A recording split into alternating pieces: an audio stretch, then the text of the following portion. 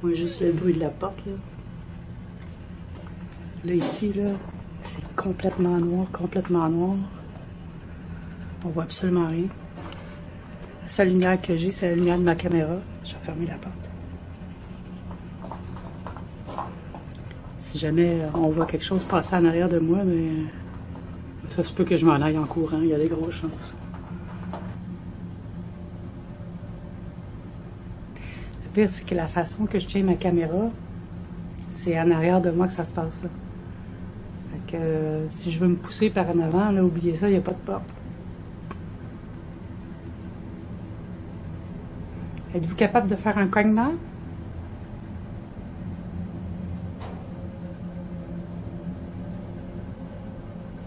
Je suis pas super peureuse d'habitude, mais là, il fait vraiment noir, là. Dites-moi votre nom. Faites-moi un signe de votre présence.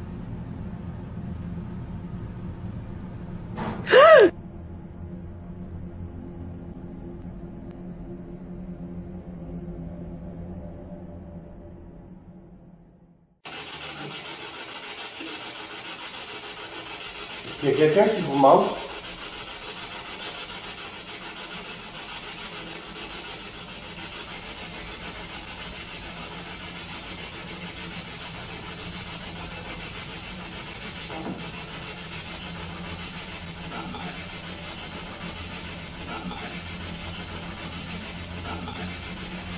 Ma mère. On s'est dépêché de descendre en bas parce que depuis tantôt, quand on était ici, moi j'avais l'impression que j'entendais des cris lointains, puis c'était la même voix qu'on avait captée en montant. Ça a été vraiment intense, mais vraiment intense. Puis comme Pat disait tantôt, on a entendu beaucoup de choses, beaucoup de voix. Il y a des voix qui venaient pas des machines. Oh, oh, oh, oh, oh, oh. OK? Vous pouvez vous rapprocher encore? L'appareil là vient de se déclencher entre les deux couteaux encore. Okay. Vas-y, vas-y. Ça fait pas mal. Attends, un coup, deux coups. Est-ce que c'est comme ça que tu veux répondre à nos questions? T'enregistres encore? Oh my God, puis le codeur aussi, là. Mais tant que j'enregistre, je lâche pas. OK, qu'est-ce qu'il y a? Pas.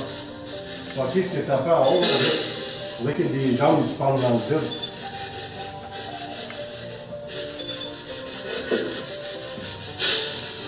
Il tente de vous montrer.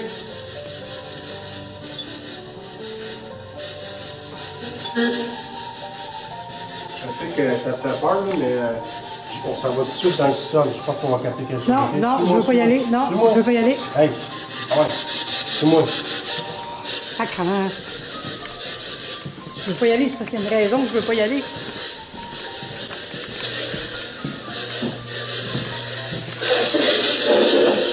Ouais, la porte, on l'avait pas fermée tout à l'heure? Il y a une raison pourquoi je veux pas y aller. C'est pas normal, là, regarde. Est-ce que vous êtes capable de me dire pourquoi on entend un enfant ici?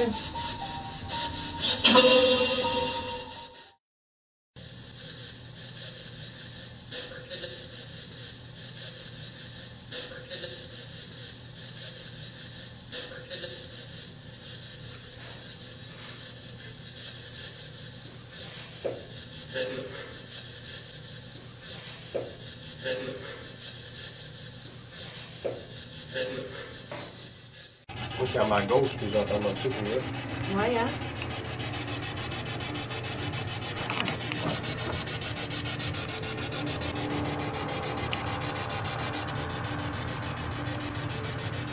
Il y a vraiment une présence. Hein? Oui, il y a vraiment une présence. C'est Ah, lourd. c'est lourd, hein? Oui, c'est très lourd. Regarde, non, mais la caméra, c'est sûr qu'elle capte ça. Regarde, c'est fort, là. Oui, c'est fort. Mais tu sais quoi? Ouais. Ça vient de là-dedans, c'est sûr. Oui, c'est sûr, certain. Je te le dis.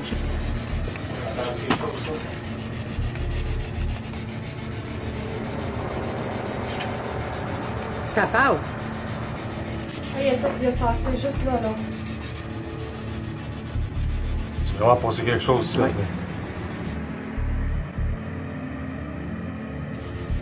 Hey. Approche-toi de la caméra. Non? Approche-toi de la caméra. La porte bouge. Ah.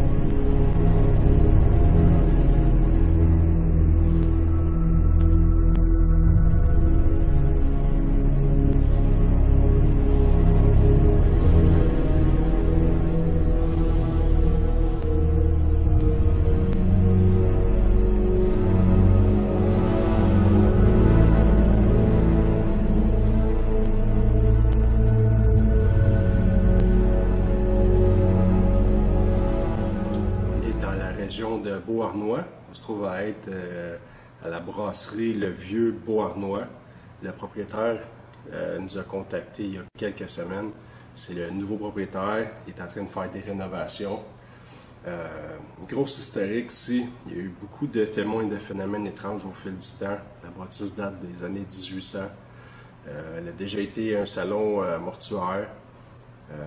Ça a déjà été une maison, donc il y a eu des familles qui habitaient ici. Il y a un notaire de l'époque qui a habité plusieurs années ici, un curé.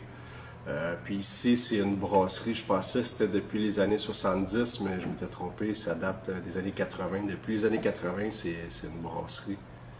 Donc, c'est ça. Avec les informations qu'on a eues, je pense que ça va être vraiment une enquête vraiment super intéressante. On a vraiment hâte de commencer. Ça fait pas mal. Si tu t'approches ces appareils-là, ils vont te détecter puis ça va s'allumer comme ça.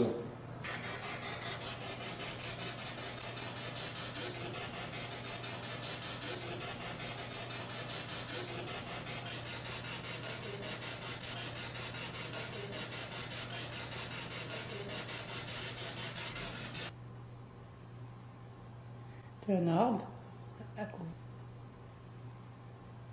T'es un arbre à quoi?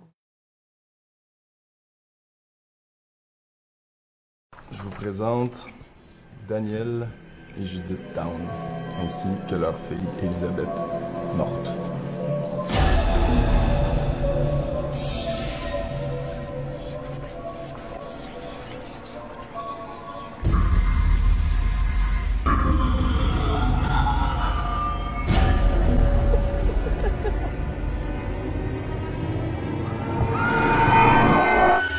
C'est quoi ça?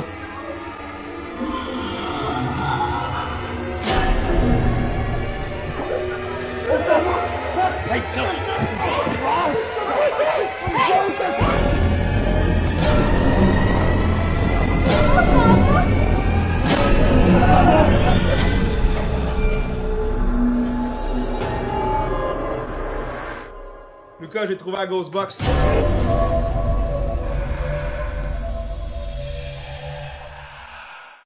Comme j'ai fait tantôt, je me sens suivie. Ouais. Ouais? Ouais. Je suis encore froide. Mais tu sens pas que c'est négatif ou quoi que ce soit. Je sens pas de négativité, je sens qu'on dit de la curiosité. J'ai une ordre qui vient de passer. C'est négatif ou quoi que ce soit. Je sens pas de négativité, je sens qu'on dit de la Ouais. curiosité. Juste On sur en pogne elle. souvent ici. C'est ici qu'on les pogne. Mais ça faisait le tour. Ça venait d'en arrière d'elle, puis c'est venu en avant, puis c'est reparti. OK. T'as suivi ici, là, ça partait du plafond, puis ça s'en allait direct dans la main. Puis c'est ici, j'étais assis là, il y avait quoi qui avait passé en dessous de la table, qui a fait le tour de moi, puis qui était reparti. C'est sûr qu'il y a des poussières, mais Ouais, on va la poussière. vérifier. J'ai fait le test tout à l'heure, mais c'est. Ça se différencie. J'en ai un autre. facilement. Elle est direct sur toi. Sur elle? Toi, puis là, elle est partie sur elle. OK, mais il y a quelque chose qui s'intéresse à nous autres en ce moment, là, ça c'est sûr. Ouais. On sait que vous êtes là, j'ai des appareils sur la table. J'ai celle-là ici, puis j'ai celle-là. Oh, Ça a cogné en bas. Oui. en haut. Non, c'est en haut. Puis j'ai celle-là. Puis j'ai celle-là. Oui, juste OK. Si jamais vous approchez un des deux appareils, celle-là va faire du bruit, on va m'indiquer votre présence. OK, regarde, je les vois, les poussières de mes yeux, là, quand même. Tu vois la différence, Ouais, hein? ouais. C'est ça. J'ai fait le test tantôt, là, puis tu vois quand c'est une poussière puis quand c'est un ordre. Là. Parce que je les vois avec la lumière, là, je les sondre. Parce que je les vois avec la lumière, là, je les sondre.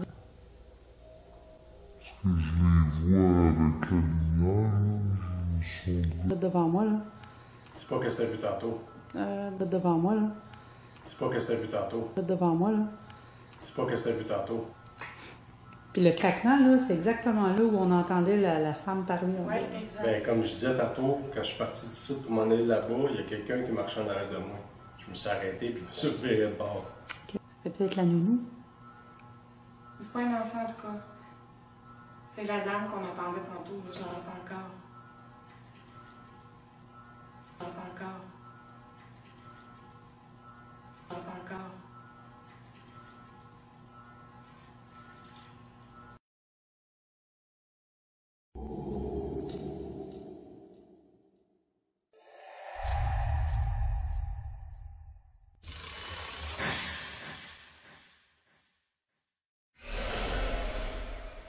Ouais. Ouais.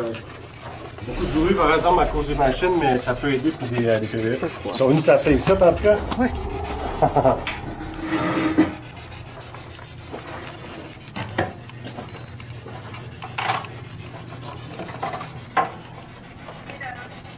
Hein?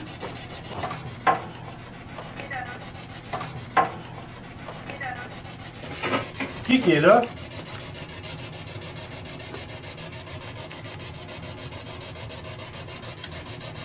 Je parlais avant que j'en ai les appareils, je vais les éteindre une fois. J'avais demandé s'il y avait quelqu'un qui avait été enterré ici. J'avais dit oui. Et à plusieurs reprises, un de nos appareils a écrit le mot os. Oui. Y a-t-il des ossements au niveau du sol ici?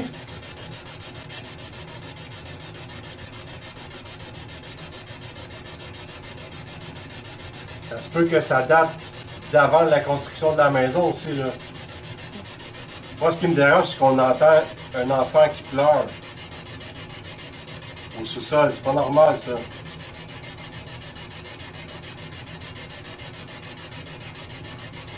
Vous êtes capable de dire c'est qui? J'ai un appareil que je tiens au bout de mes doigts avec une petite lumière verte. Est-ce que vous la voyez?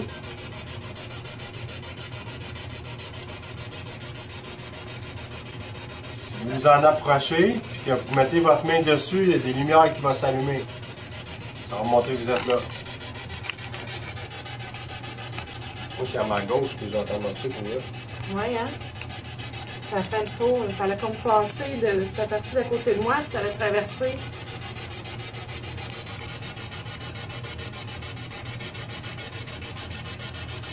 Ça devient froid, mais ça.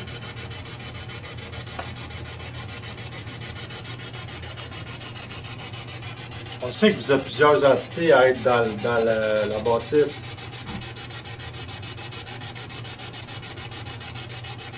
Est-ce que vous pouvez me dire s'il y en a une parmi vous autres qui est négative?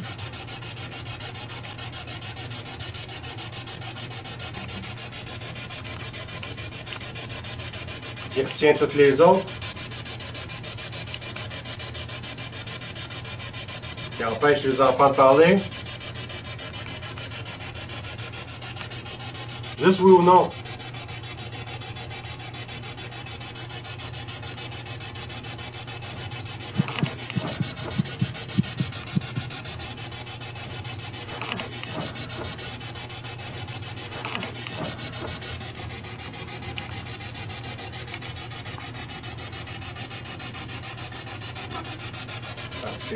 Oui.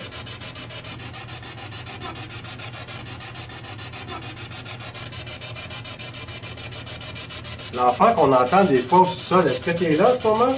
Je te dis l'enfant parce que je sais pas c'est quoi ton nom.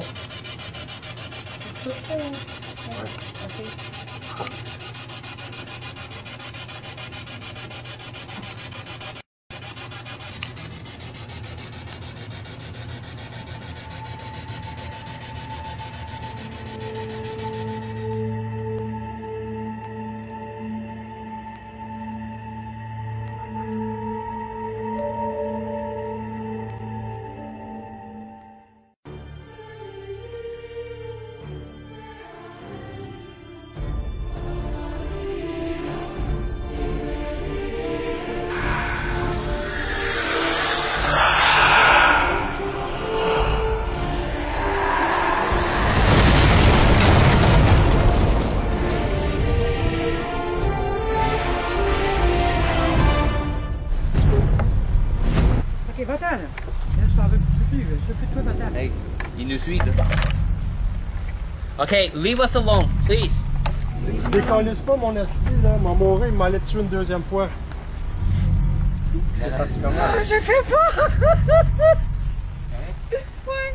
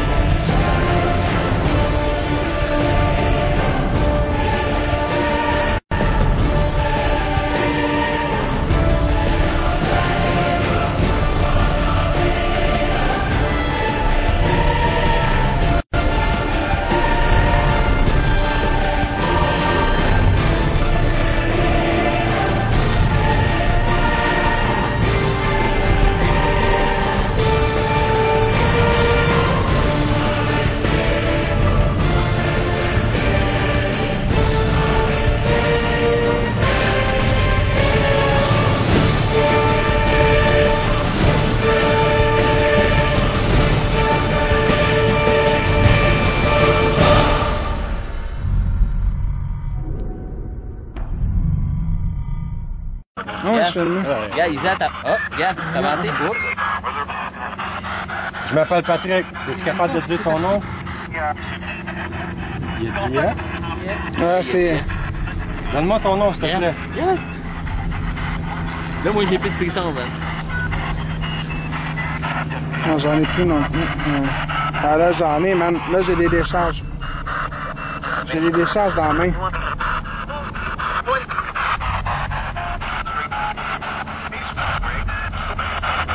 Please wait. Ouais. Ouais.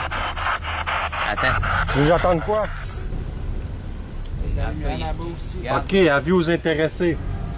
J'ai un appareil dans la main. Quand je vais l'allumer, si vous avez quelque chose à dire, c'est le temps de venir nous voir. On va être capable de communiquer avec vous. Fait qu'aussitôt que je l'allume, si vous avez quelque chose à dire, dites-le. Moi, j'aimerais ça que vous disiez mon nom. Aussitôt que la machine est allumée, OK? Ouais, je les ai vus.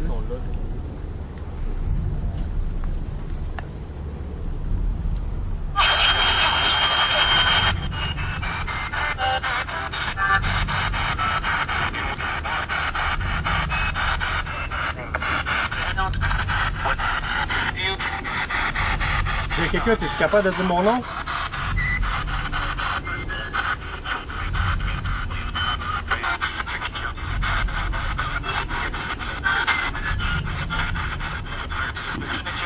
Es-tu capable de répéter mon nom? J'ai entendu t'inquiète. My friend's name is Patrick. Can you repeat his name?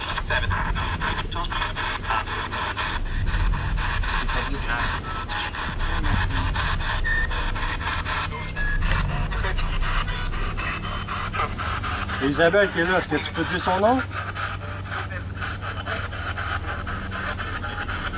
Il y a Dom aussi. Dominique.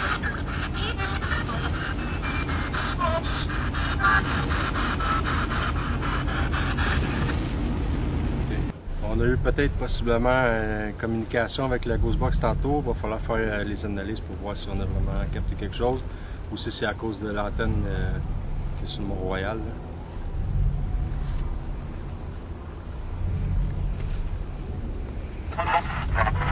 Bouge pas.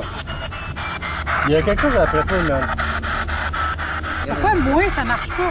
Il y a quelque chose après lui. Mon K2 s'allume pas? Je sais pas. Yeah.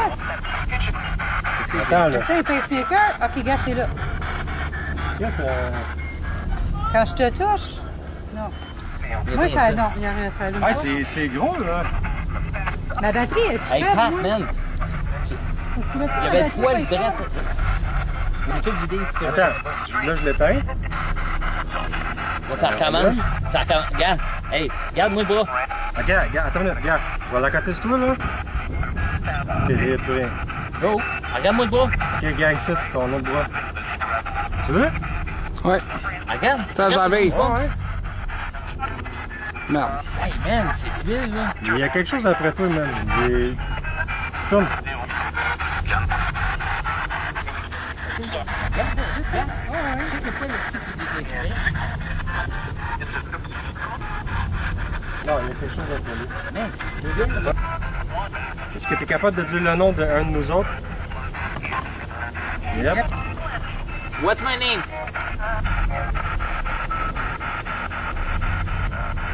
You want to hear some music? Okay. You want to hear music? Yeah. Yeah. C'est clair. Can you repeat my friend's name?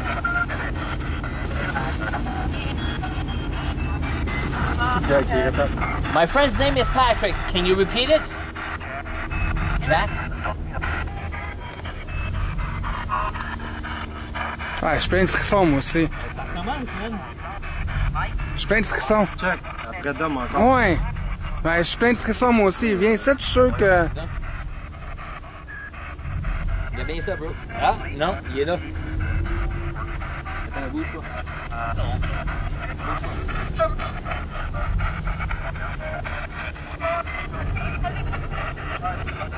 Ouais, mais ça se peut-tu qu'on soit sur du calcaire ou quelque chose avant? On est dans la montagne, là.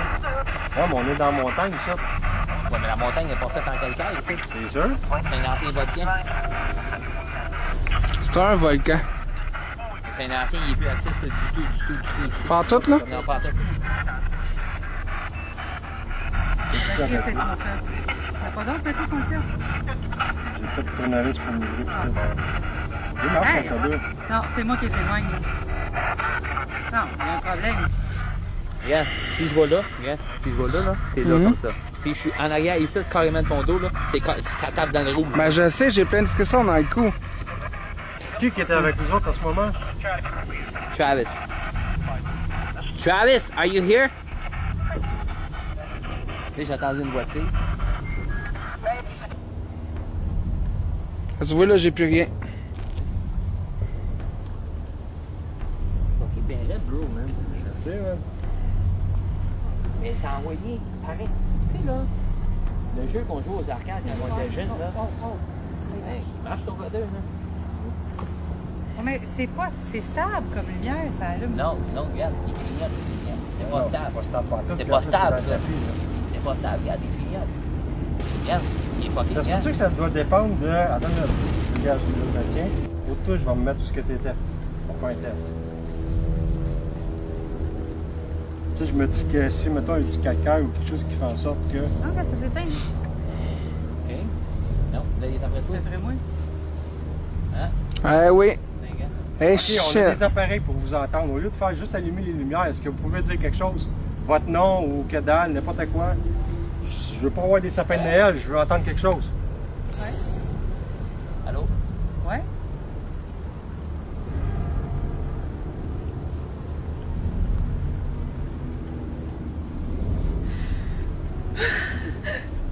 Qu'est-ce qu'il y a? Je sais pas. Non, ça va être pas correct. Qu'est-ce qu'il y a? C'est pas... C'est correct. Non, non. Tu t'es Non, non. senti comment? Ah, je sais pas. Correct? Ouais. Okay, you like playing tricks? Hey, je veux que tu lâches. Can you stop it, please? This is not funny. If you want to play tricks, Ah, il est... Hein? Mais comment tu t'es senti? Faible, je n'ai pas de connaissance. OK, bro, man, on sort d'ici. OK, t'as tout enregistré, hein? Moi, j'ai tout... On décolle d'ici.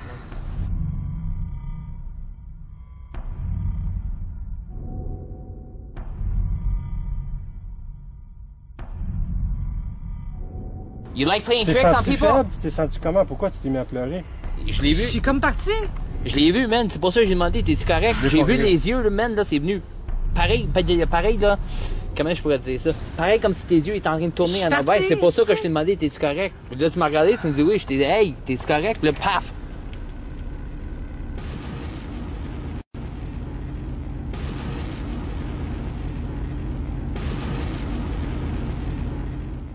Des déplacements d'objets. J'avais l'impression que si j'allais là quand il faisait noir, il y avait quelque chose qui était comme pour m'attraper. La seule logique, c'est qu'il y a quelqu'un ou quelque chose qui passe en arrière.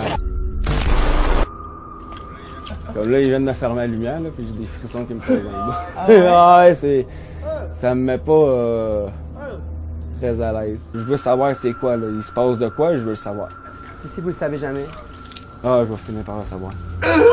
Tu veux savoir quoi? Et puis d'abord, même commençons par le début. Le gars a mis caméra vidéo, photo, il a eu le wifi, il a augmenté sa connexion internet, et puis il veut savoir toujours quoi. Il a tout vu. Et puis d'abord, même commençons par le problème, le vrai problème. Ça se passe à Laval. D'abord. À Laval. Donc à Laval, à part des douchebags, il y a des sorciers. Laval à l'envers, ça fait quoi? Ça fait Laval. Ça c'est sorcier. Maman des sorciers. C'est à Laval qu'ils ont fait le Harry Potter 1, 2, 3, 4, 5, 6. Mais attends, et le 7 et le 8? Ils ont fait ça à Saint-Eustache et Saint-Jérôme. Ah, le Québec. D'abord, même, il y a une chose. Nous, on a quitté l'Afrique pour des problèmes de sorcellerie. Après, pour nous faire peur, vous nous montrez encore des affaires de sorcellerie. Il n'est pas question qu'on quitte le Québec. Jacques, ça nous a pris du temps pour comprendre votre français, là. Le français québécois est dur, mon ami. C'est tellement dur qu'entre vous-même, vous mettez des sous-titres. Mais moi, il y a un truc que je comprends pas. Nous, les Africains, quand on se retrouve dans ce genre de situation, on appelle un pasteur. Oui, allô, pasteur. Faut venir en ce moment parce que là, c'est chaud sur nous, c'est chaud. Et quand le pasteur arrive, au nom de Jésus, tu es délivré. Au nom de Jésus, je te délivre, je te chasse, Mais vous là, c'est comment? Vous appelez un gars, vous le payez, le gars de panneau, je sais pas quoi. Il arrive là, il se met à demander, c'est quoi ton nom? Tu es là pour te faire des amis. Et en plus, le fantôme n'a pas l'air de bien comprendre ton français là. Il avait besoin de sous-titres. Tout ça pour dire que dans ce genre de situation, les réactions varient selon la nationalité. Les Québécois, vous cherchez à comprendre. Nous, les Africains, vous savez qu'est-ce qu'on fait? On fuit. Mon ami, va vite, dépêche-toi, dépêche-toi. Va vite. Dans la vie, il y a des centaines de métiers insolites, mais je vous avoue que chasseur de fantômes, pour moi, ça les bat tous. Ça, c'est clair. Et il est justement un Ghostbusters, comme on l'appelle, et il est avec nous en studio. Salut, Patrick Sabourin. Ben, salut. Allô? Écoute, je viens de dire Ghostbusters, on a tous l'image de Ghostbusters dans la tête. Ça marche comment, un chasseur de fantômes? T'arrives-tu avec un aspirateur? Ben non, on a des équipements qui nous permettent de prendre des mesures dans les lieux, vérifier les champs électromagnétiques, statiques, on vérifie si la pression atmosphérique, ça baisse subitement, ben c'est pas normal, des trucs comme ça. On est vraiment bien équipés, là. Ça n'a rien à voir avec Ghostbusters. Patrick, comment on devient un chasseur de fantômes? Ben moi, c'est parce que je me posais des questions sur des événements que j'avais vécus quand j'étais jeune. OK. Puis je le dis souvent, mais depuis que je fais ça, je me pose encore plus de questions. La technologie, au moins, elle évolue parce qu'il y a du monde qui travaille à tenter des machines pour nous aider à communiquer. Je te dirais qu'en audio, c'est là qu'on est rendu, on est capable de les entendre, on est quasiment rendu à avoir des conversations là. Excuse-moi, comme une véritable conversation, genre? Des bouts de phrases, mais ça va de mieux en mieux. Je te dirais depuis 4 ans, l'évolution des machines, ça a vraiment évolué. Là. Alors toi, tu confirmes, ça existe des fantômes? J'ai aucun doute qu'il y a quelque chose après la mort. Il y a quelque chose est parti. Moi, là... mais parle, tu dis que tu peux quasiment communiquer avec eux, là. C'est quoi? Ils parlent-tu en français? C'est-tu... Comment ça marche? On tombe sur de l'anglais, français, on tombe sur de l'allemand. On a fait une enquête il y a quelques jours là, dans le Vieux-Montréal. On est tombé sur, je pense que c'était de l'amérindien, mais il faut que je confirme avec quelqu'un qui va me traduire. Tu vas poser des questions, tu vas avoir des réponses en anglais. Ils comprennent pareil ce que tu dis. J'ai l'impression de ça. Là. OK, ils sont multilingues. T'as des questions précises, puis ils te donnent une réponse directe à ta question. Hey, c'est hâte, hein? Tu dis que t'es allé dans le Vieux-Port. Comment ça fonctionne? Est-ce que c'est des gens qui t'appellent pour te dire « J'ai l'impression qu'il y a quelque chose qui se passe chez moi ». Des phénomènes, là, tu sais. Ouais. C'est ça. Il y a du monde qui nous envoie des courriels. Donc, on va filtrer chaque demande. Parce qu'il faut savoir qu'il y a du monde qui ont besoin d'aide, mais ça veut pas dire que c'est de notre aide qu'ils ont besoin. Okay. Nous, dans l'équipe, on a quelqu'un qui travaille en santé mentale. Pas le choix, parce que souvent, la ligne est mince entre les deux. Fait que tu peux pas aller chez quelqu'un puis aller alimenter un problème de santé mentale si elle pense qu'elle a des fantômes. OK. Puis peux-tu gagner ta vie avec Il y en a un qui métier? le font. C'est devenu un métier avec Il y en a qui le font. Moi, je suis un gars de clôture, mais moi, je gagne pas ma vie avec ça. C'est vraiment une passion. OK. As-tu déjà tombé face à face avec un fantôme? Genre, hey, il est là, il est devant toi. Quand j'étais jeune, oui. C'est ça, dans le fond, qui me lançait là-dedans. Qu'est-ce qui t'est arrivé, ouais? Dans le fond, je voyais des ombrages noirs. Je peux pas dire que c'était une brume. Il y avait quelque chose qui était là. Puis là, à un moment donné, je me faisais chicaner parce qu'à tous les soirs, je m'en allais coucher dans la chambre à mes parents. Je disais, il y a quelque chose qui est là. Ben oui, j'avais peur. Ou sinon, ça cognait. De la façon dont ma chambre était installée, je regardais au travers le rideau, puis je voyais avec quelqu'un qui était debout, qui est comme translucide, qui attendait qu'on aille ouvrir la porte. Oh, mais mes parents allaient voir, il y avait personne, il y avait pas de traces de pieds dans la neige ou, tu sais, là. Fait que c'est là que ça a commencé, les bruits et tout ça. Patrick Sabourin, chasseur de fantômes, tu restes avec nous autres. Je sais, entre autres, qu'il y a un fantôme qui t'a déjà brûlé le dos. Puis je veux que tu nous racontes tout ça tout de suite après Camila Cabello 96.9. C'est quoi? Merci beaucoup, Michel. On est de retour avec le chasseur de fantômes, Patrick Sabourin. Et honnêtement, c'est fascinant tout ce qu'il a vécu. Puis je sais que t'as une question. Pendant une enquête, t'as-tu déjà eu peur et que là, ça commence à être... Parce que j'imagine, si on croit aux fantômes, on doit croire aux entités. Puis si on croit aux entités, il y a des entités négatives, positives. Puis il y en a qui peuvent Personnellement, être... je suis déjà sorti d'un endroit avec des brûlures dans le dos. Puis pire que ça, c'est à un moment donné, on pense que ma femme elle a subi une espèce de petite possession. Là, elle était vraiment plus là. Les appareils de détection se déclenchaient autour d'elle. Puis on y parlait, mais tu sais, elle nous regardait, mais elle était pas là. C'était vraiment... Puis à un moment donné, tout d'un coup, elle s'est mise à pleurer. Puis après ça, elle nous a dit qu'elle a senti une peine, mais c'était pas la sienne. C'est comme si quelqu'un avait rentré en dedans d'elle pour essayer de parler ou... Val, elle ressemble un peu à ça dans sa semaine avant. Mon Dieu, il me dit tout le temps, t'es possédé. C'est quoi la chose la plus spectaculaire, mettons, que t'as entendu dire ou que t'as vu un fantôme témoin, faire dans une maison, mettons? Des déplacements d'objets, des cognements. Des réponses directes, c'est toujours impressionnant parce qu'on a un appareil qui s'appelle la Ghost Box, tu l'allumes, tu poses des questions, puis là, t'as quelque chose qui te répond. T'as beau courir après ça, mais tu t'attends pas à ce qui va arriver. Donc, on a posé des questions. Je t'écoute. Oui. Qu'est-ce que tu y poses comme question? Est-ce qu'il y a quelqu'un ici avec nous en ce moment? Quelqu'un qui est capable de nous répondre? Puis là, t'entends oui. Je demande un nom, ça me répond Gordon. Fait que là, on n'est pas certain. Est-ce que ton nom, c'est Gordon? Ça me dit oui. Fait que nous, après ça, puis ça a duré 45 secondes. Puis les appareils se déclenchaient autour de nous. Fait qu'après ça, moi et ma femme, on est allé faire une recherche au cimetière qui est juste l'autre côté de la rivière.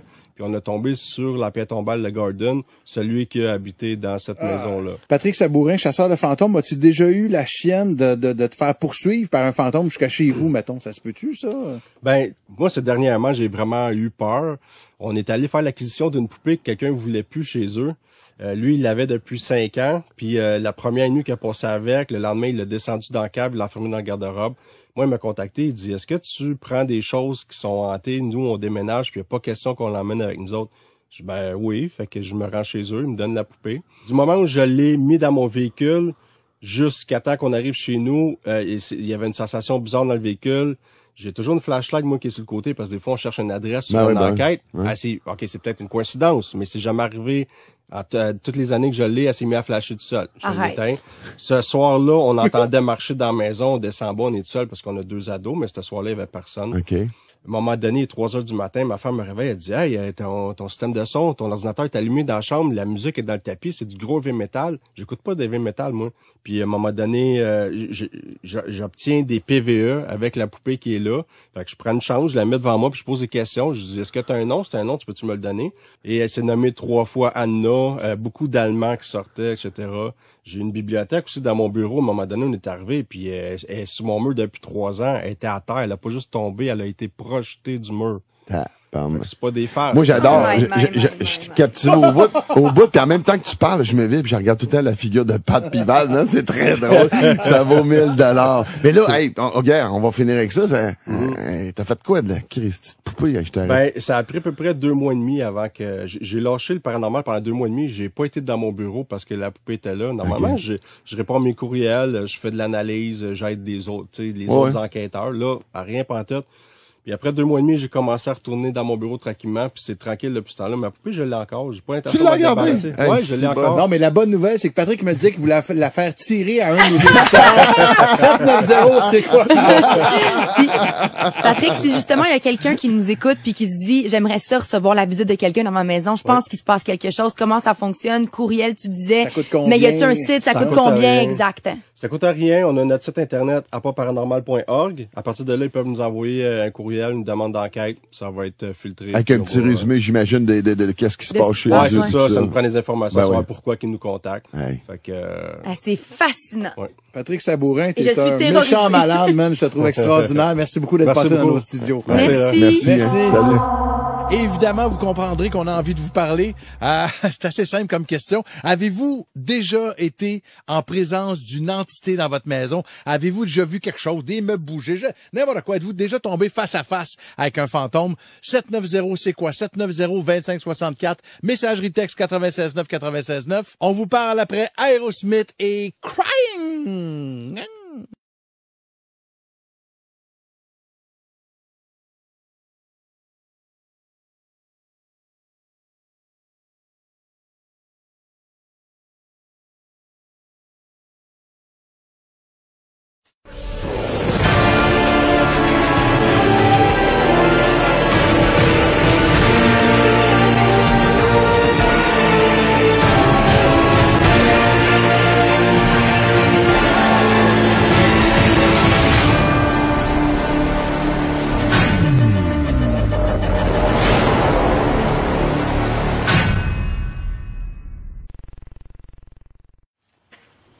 À ce moment, on fait le premier test officiel avec la Geobox.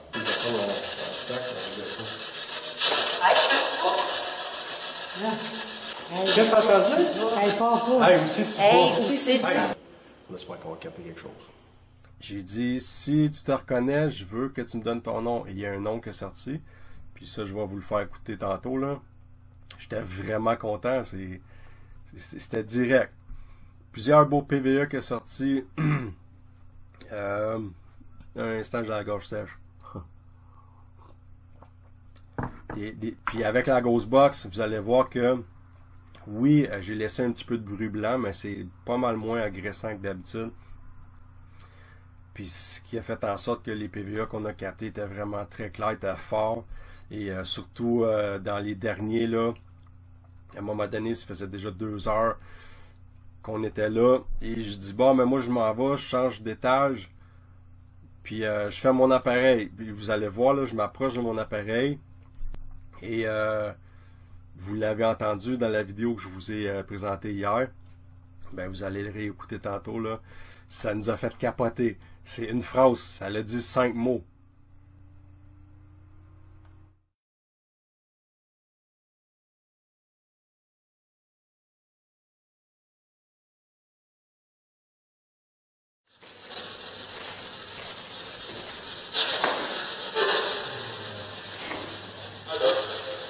Je sais pas si loin de même, tu vas...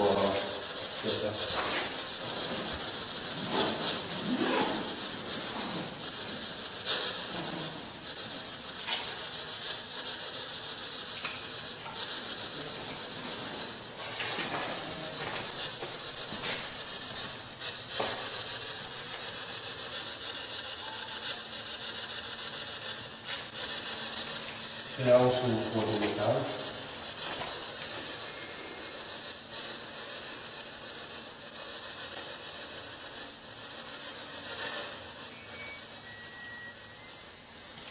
Juste éloigner le micro, hein, parce que sinon ça fait un retour.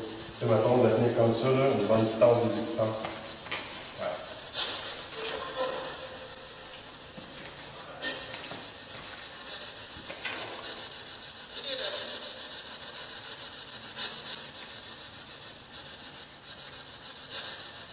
Bonjour, moi je m'appelle Patrick.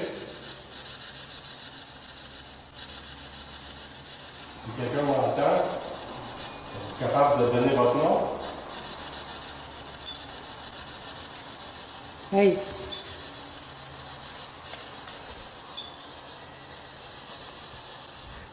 Les appareils par terre là, qui s'engageaient. C'est bizarre, ça, comme réaction. Est-ce que vous entendez ma voix? Oui. Oui, là? Oui, attends. Ça commence solide. Est-ce que vous l'aimez, le petit toutou par terre? Est-ce que vous êtes content de me voir?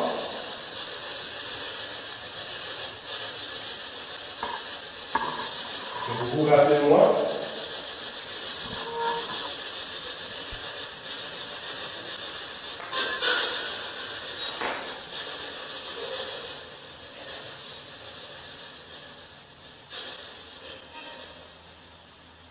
L'appareil fait du bruit, que vous entendez ici. Si vous en approchez, que vous parlez assez fort, on va entendre les mots que vous dites. Est-ce que vous comprenez ce que je dis?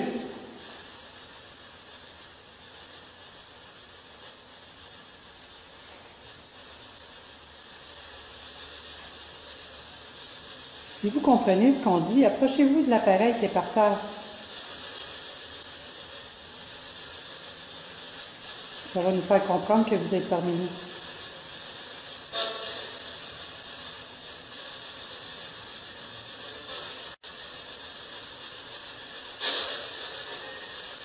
Est-ce que vous êtes toujours là?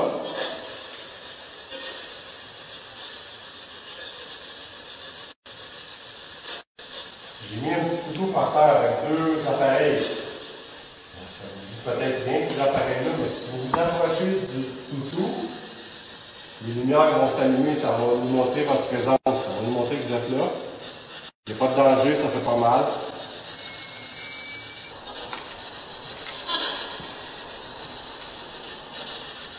Est-ce que vous pouvez vous approcher de l'appareil par terre?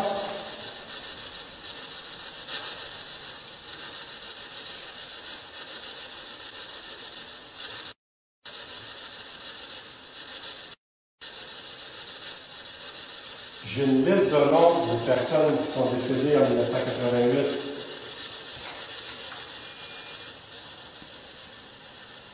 Est-ce que s'il y a quelqu'un d'entre vous qui était ici cette journée-là où il y a eu l'incendie, est-ce que vous êtes capable de donner votre nom?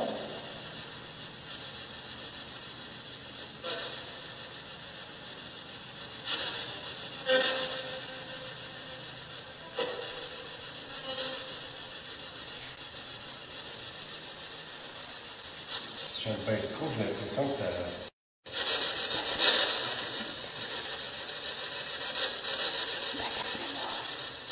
sais qu'il y en avait un, comme vous autres, qui aimait les catalogues. Il y en a beaucoup, la distribution consommateur. Est-ce que vous vous rappelez de son nom, lui?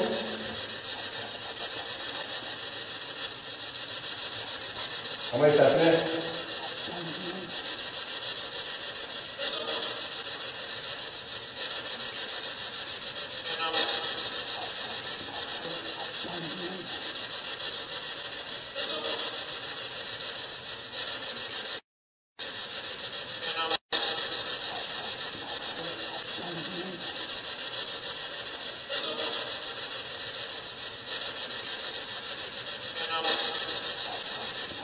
Hey, le nom de la personne que je lui ai demandé, je pense qu'il vient de le dire. C'est Il vrai? faut essayer de ne pas parler parce que sinon, Mais c'est parce qu'elle a de la misère avec sa caméra, c'est pour ça. j'ai entendu un nom tantôt. Est-ce que tu peux le répéter? C'est quoi que t'as entendu comme nom? Gérard. Gérard. Ouais, c'était celui qui aimait les catalogues.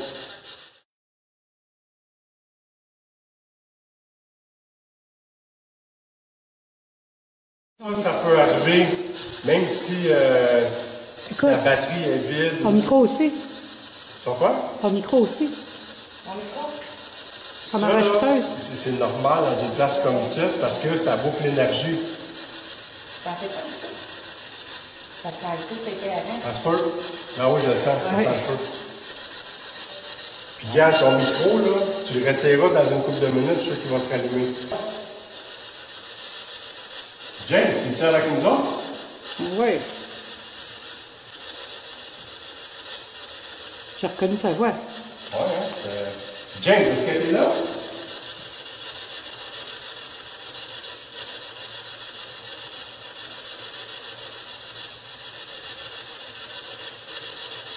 Oui, je n'ai pas besoin de me nommer, vous connaissez mon nom. Vous connaissez Isabelle aussi. On est avec France et Sylvie. Est-ce que vous voulez leur dire bonjour?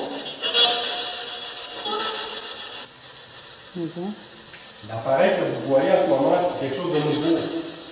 C'est censé m'aider à capter les voix quand vous me parlez.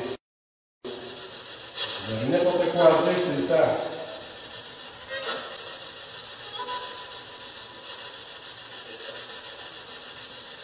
J'ai mis mon enregistreur à côté parce qu'il y a des mots, c'est vraiment pas fort, vous avez entendu? Ouais.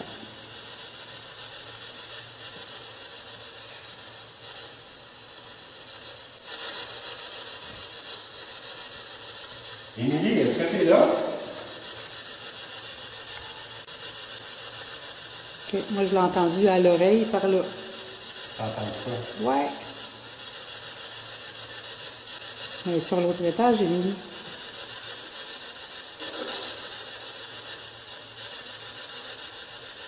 Vous savez, j'ai fait comme que je fais d'habitude. J'ai mis des petits bonhommes pour vous autres.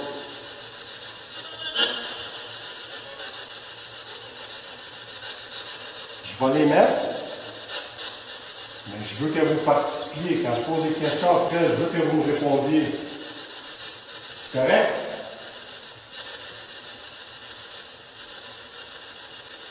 C'est tranquille ici ce soir. On est juste nous autres. Il n'y a personne de méchant.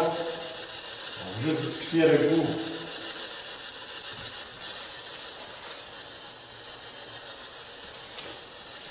Qu'est-ce qu'on va faire? On va faire comme on fait d'habitude. On va mettre des petits bonhommes d'époque.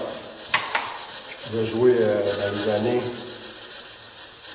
où il y avait du monde qui était interné ici.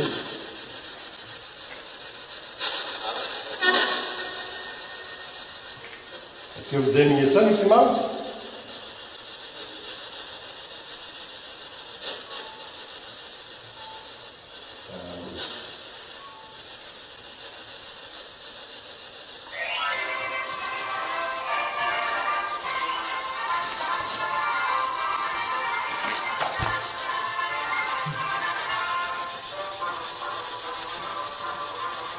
Vous venez vous asseoir ici, venir écouter les bonheurs.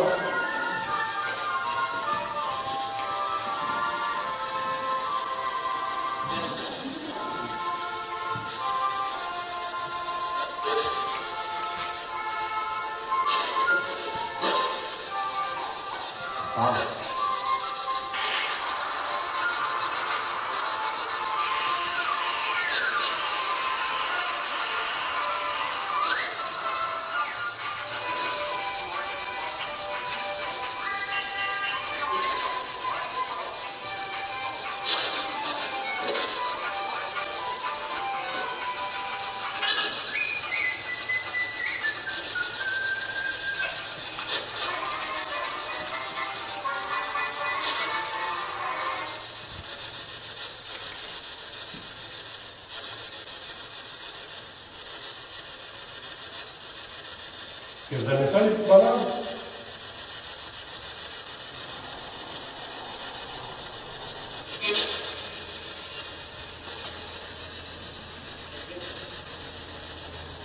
Qu'est-ce que ça dit?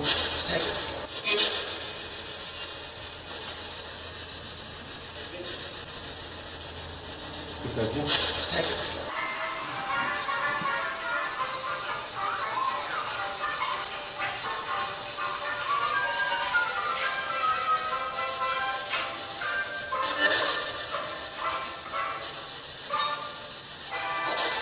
Comment il s'appelle, lui? C'est quoi son nom?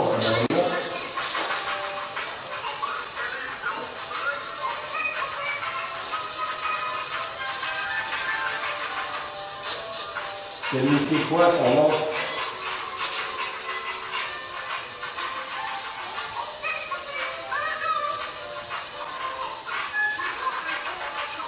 Vous pouvez vous approcher, là. Vous n'avez pas besoin d'être loin, là.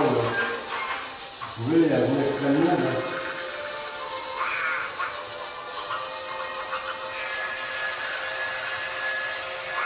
Comment ça s'appelle, lui?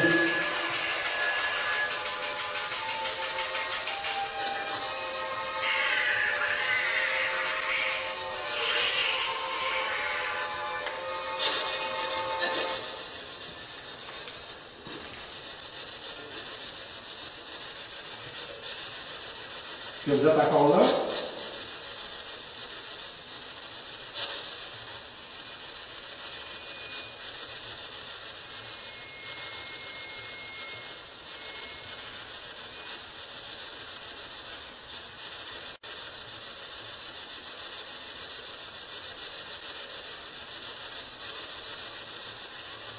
Est-ce que vous êtes capable de dire combien on est?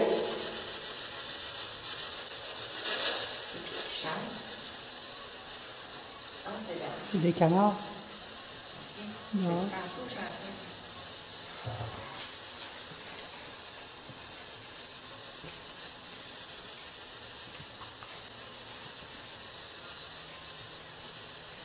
Tantôt, j'ai entendu un nom. J'ai entendu Gérard. T'as entendu, hein?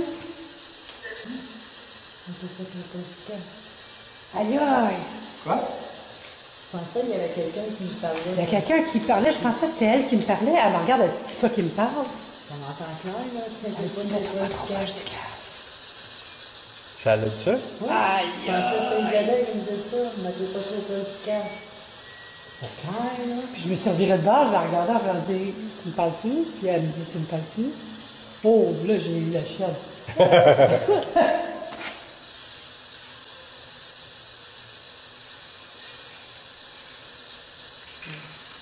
Ça va aider. Non, mais j'entends quelqu'un parler là-dedans. Ouais? Il y a quelqu'un sur l'étage. Alors, ben, elle peut pas, même si c'est quelqu'un sur l'étage, écoute, là. C'était à côté, je l'ai entendu. C'est ça, c'est tout.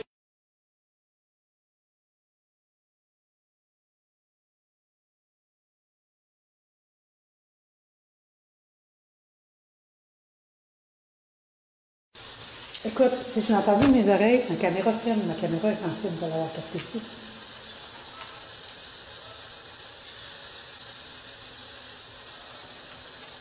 Non. Il y a T'as pesé sur le clic sans faire exprès. T'es sérieux? Ouais, attends, ça. J'ai entendu de ma vie. C'est parce que je mets l'écouteur sur ma tête, puis là, j'entends marcher, puis j'entends marmonner. Je dis, encore là, si j'entends pas, il y a quelqu'un ici sur l'étage, là. C'est la plus longue phrase que j'ai entendue.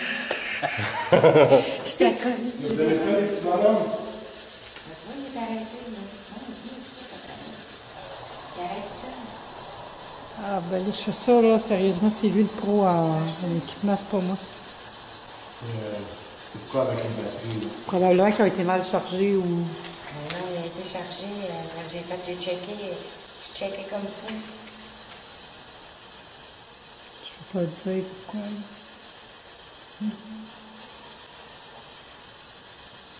Il y a des maringouins. Ça montre que la batterie est faible, il va s'éteindre encore. Quand elle a mis des batteries neuves, puis... Mes batteries étaient là. Elle s'est fait drainer. Ouais, tu t'es préparé pour asseoir. Ouais. Ben Ça oui, arrive, je c'est quelque savais. chose qui arrive. Ça, c'est plate quand même ça que je suis étonné que la batterie de la caméscope, elle n'a pas fini encore.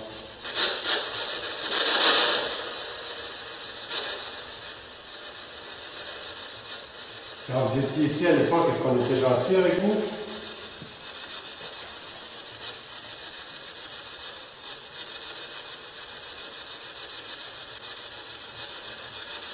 Est-ce que les gens étaient méchants?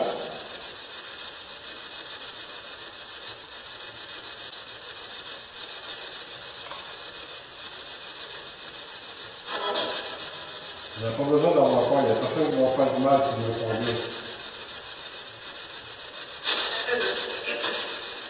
Ça fait longtemps que je viens ici et je parle avec vous. Là.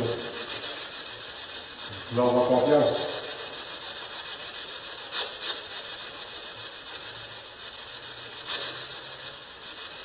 James.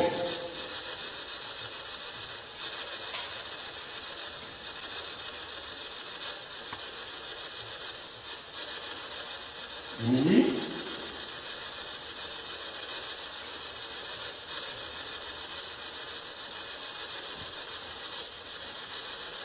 Gérard.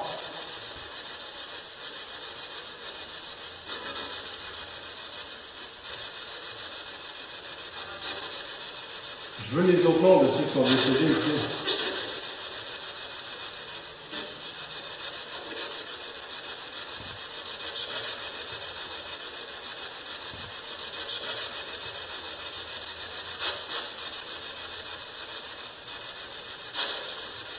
C'est à cause de qui qu'il y a eu un feu? Est-ce que vous pouvez le dire?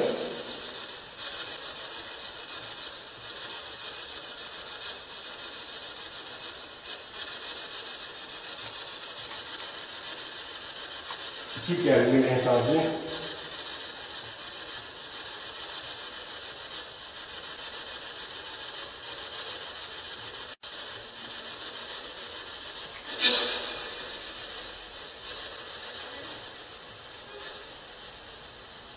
Ce qui est cool, c'est que quasiment tout l'interférence. C'est génial, c'était pas éclair. Tu sais, l'autre boîte, avant, on entendait, mais c'était pas comme clair comme ça. Parce que ça le filtre. L'autre boîte, c'était clair, mais c'était comme coupé à cause du bruit qu'on entend. C'était fatigant. Ouais. Là, on peut le setter. À cause de qui l'incendie en 1988?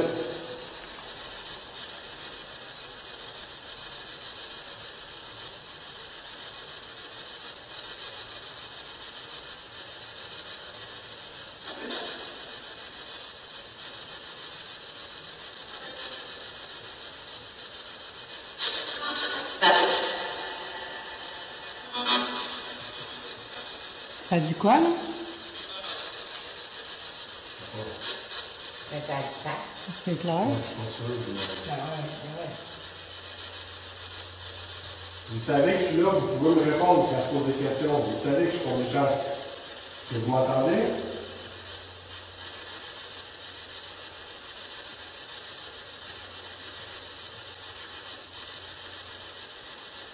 Est-ce qu'il y a quelqu'un qui est méchant ici avec vous?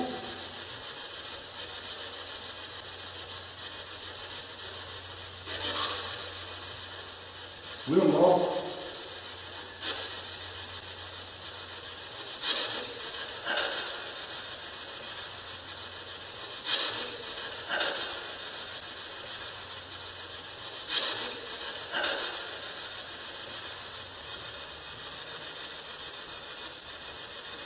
Êtes-vous capable de cogner deux coups sur quelque chose, n'importe quoi, cogner deux coups comme ça?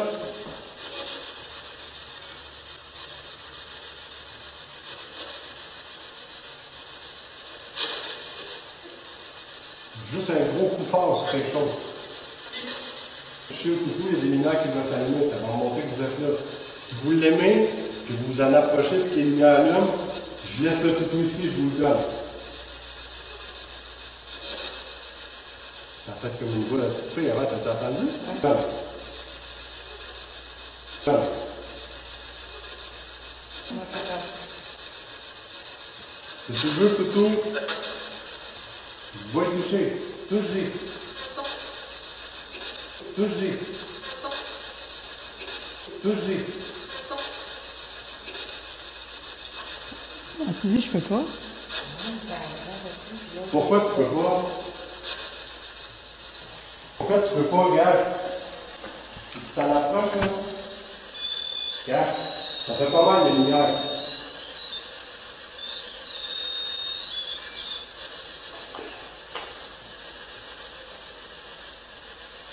Je veux juste que tu t'en approches, puis soit la lumière verte qui clignote ou l'autre à côté. Je veux juste voir que tu es là. Je te le donne, le toutou, je vais te le laisser ici.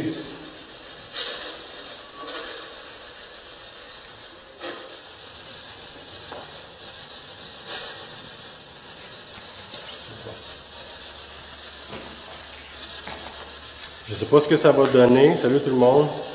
On est en train de faire le premier test avec la Geobox. On est à l'asile de Saint-Clotilde. On a commencé, il fait 45 minutes, 1 heure environ. On a obtenu beaucoup de réponses. Dans la première enquête qu'on a fait ici, on a capté, premièrement, dans le sous-sol, quelqu'un qui s'est nommé pendant 2 jours d'affilée.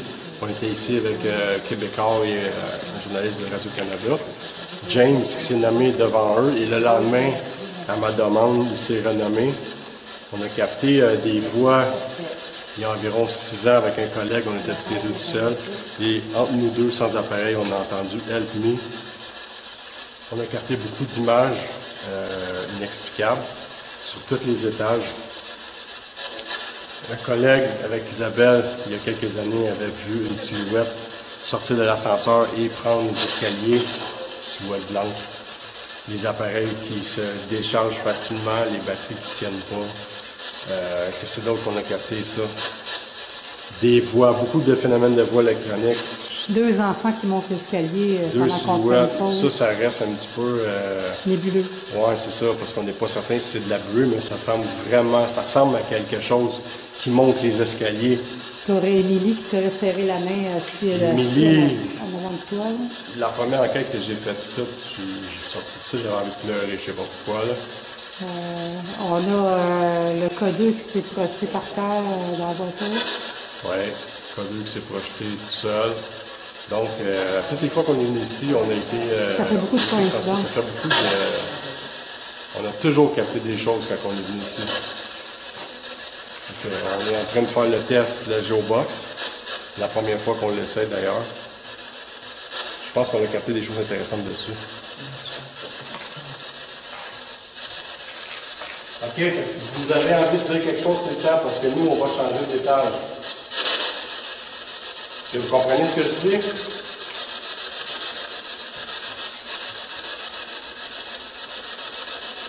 Est-ce que vous nous entendez?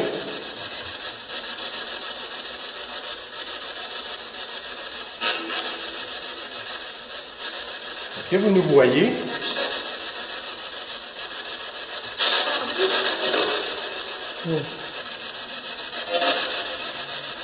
Maintenant, je vais fermer mon appareil.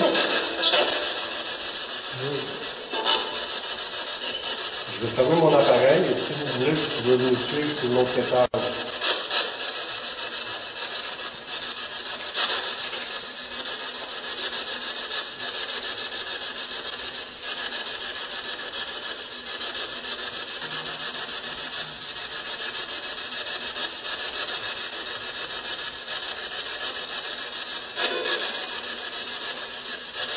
Je vais mettre le téléphone en sac,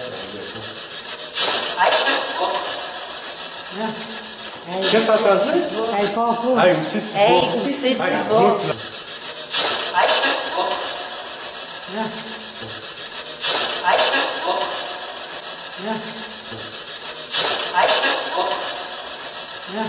T'as enregistré ça? Ben oui. Aïe, Ça a dit, hey, où c'est tu vas? tu vas? On va aller fermer. J'ai des Hey. gros crocos. As-tu quelque chose à me dire?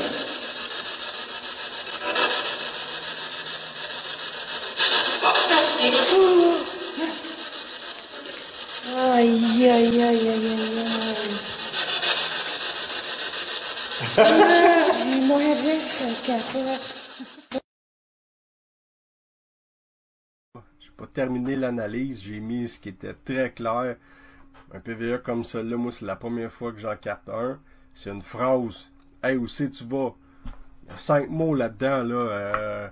Ça faisait plusieurs fois que je disais « Ok, gars, on va changer d'étage. » Puis là, je m'approche de l'appareil, puis là, c'est comme s'il réalise « Ok, il va fermer l'appareil. » Là, il me dit « Hey, où c'est tu vas? »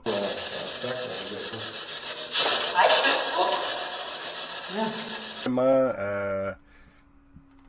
très intense. Je suis vraiment content d'avoir été là.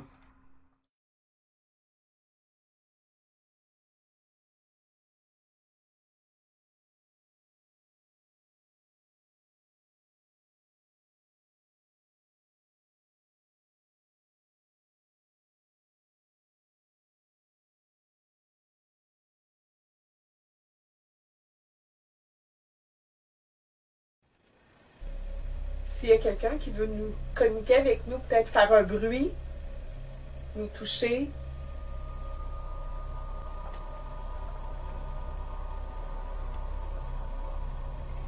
On a des appareils ici avec des lumières, là. Vous pouvez vous en approcher. Ça va faire allumer les lumières jusqu'au rouge.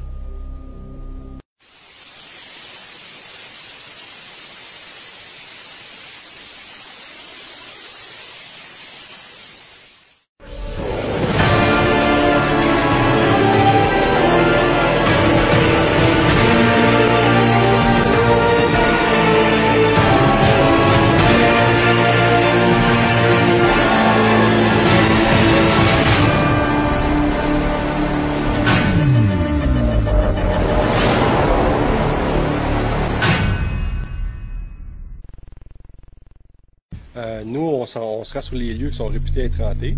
Les légendes urbaines sur certaines places nous intéressent beaucoup. On se souvient qu'en 2012, ici, on avait trouvé des ossements humains. En 2010, on avait fait une grosse enquête sur qu'on avait capté un rire d'un enfant qui venait au grenier.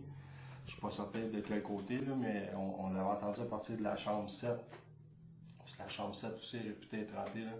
C'est là où est-ce qu'elle avait cogné dans le plafond, puis... Oui, parce qu'on avait entendu une bille qui roulait au plafond. Ça venait du grenier en haut. Fait que là, il y en avait une ancienne membre de l'équipe qui avait cogné au plafond, puis on avait clairement entendu l'enfant rire.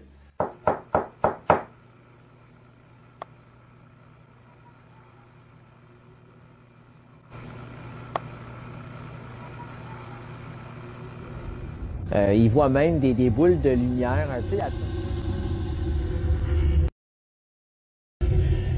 Et vous l'avez fait tantôt, est-ce que vous pouvez rallumer la lumière jusqu'à la chaise du juge?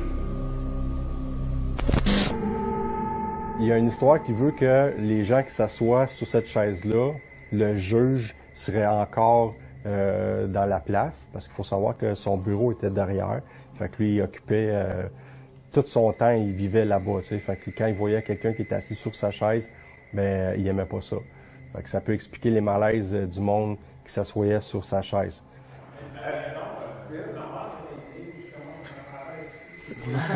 Tu le sens? Ah.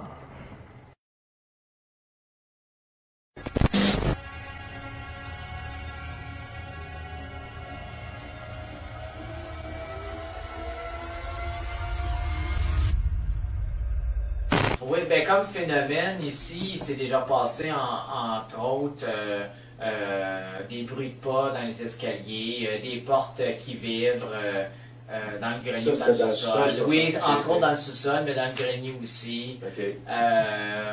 Puis les gens qui habitent au troisième, il y a 3 chambres au 3e étage de la partie ouest, puis ils entendent souvent des billes rouler sur le plancher, que ce soit dans l'entrée ici ou dans la grande salle. Okay. Des fois, il y a des fortes odeurs de parfum. Des fois, ça sent la rose ou le lilas. De quel côté, là, mais on l'avait entendu à partir de la chambre 7. Parce que la chambre 7 aussi est réputée être hantée.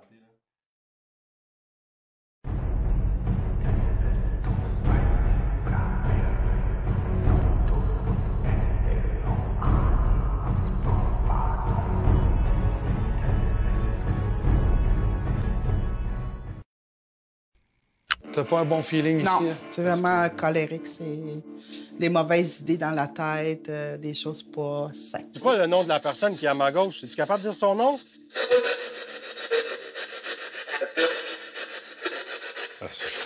Mettons que ça y ressemblait pas mal.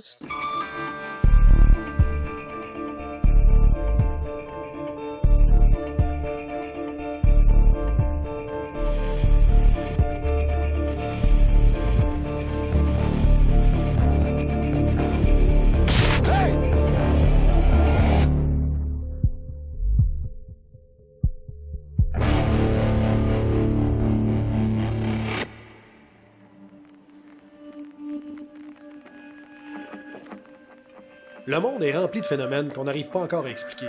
Et une des grandes questions existentielles qu'on se pose, c'est est-ce que les esprits, ça existe? Il y en a qui disent que oui. Qu'au-delà de ce qu'on voit, il y aurait autre chose qui nous entoure. Qu'on les appelle des fantômes, des esprits ou des entités paranormales. Selon plusieurs, ils seraient bel et bien là. Et ils se manifesteraient à des personnes jugées plus réceptives. Il y en a même qui disent être contactés par des esprits malgré eux, alors que d'autres se sont donnés comme mission de prouver qu'ils existent. On va se rapprocher des gens qui cherchent à démystifier le paranormal afin de tenter de faire la lumière sur l'au-delà.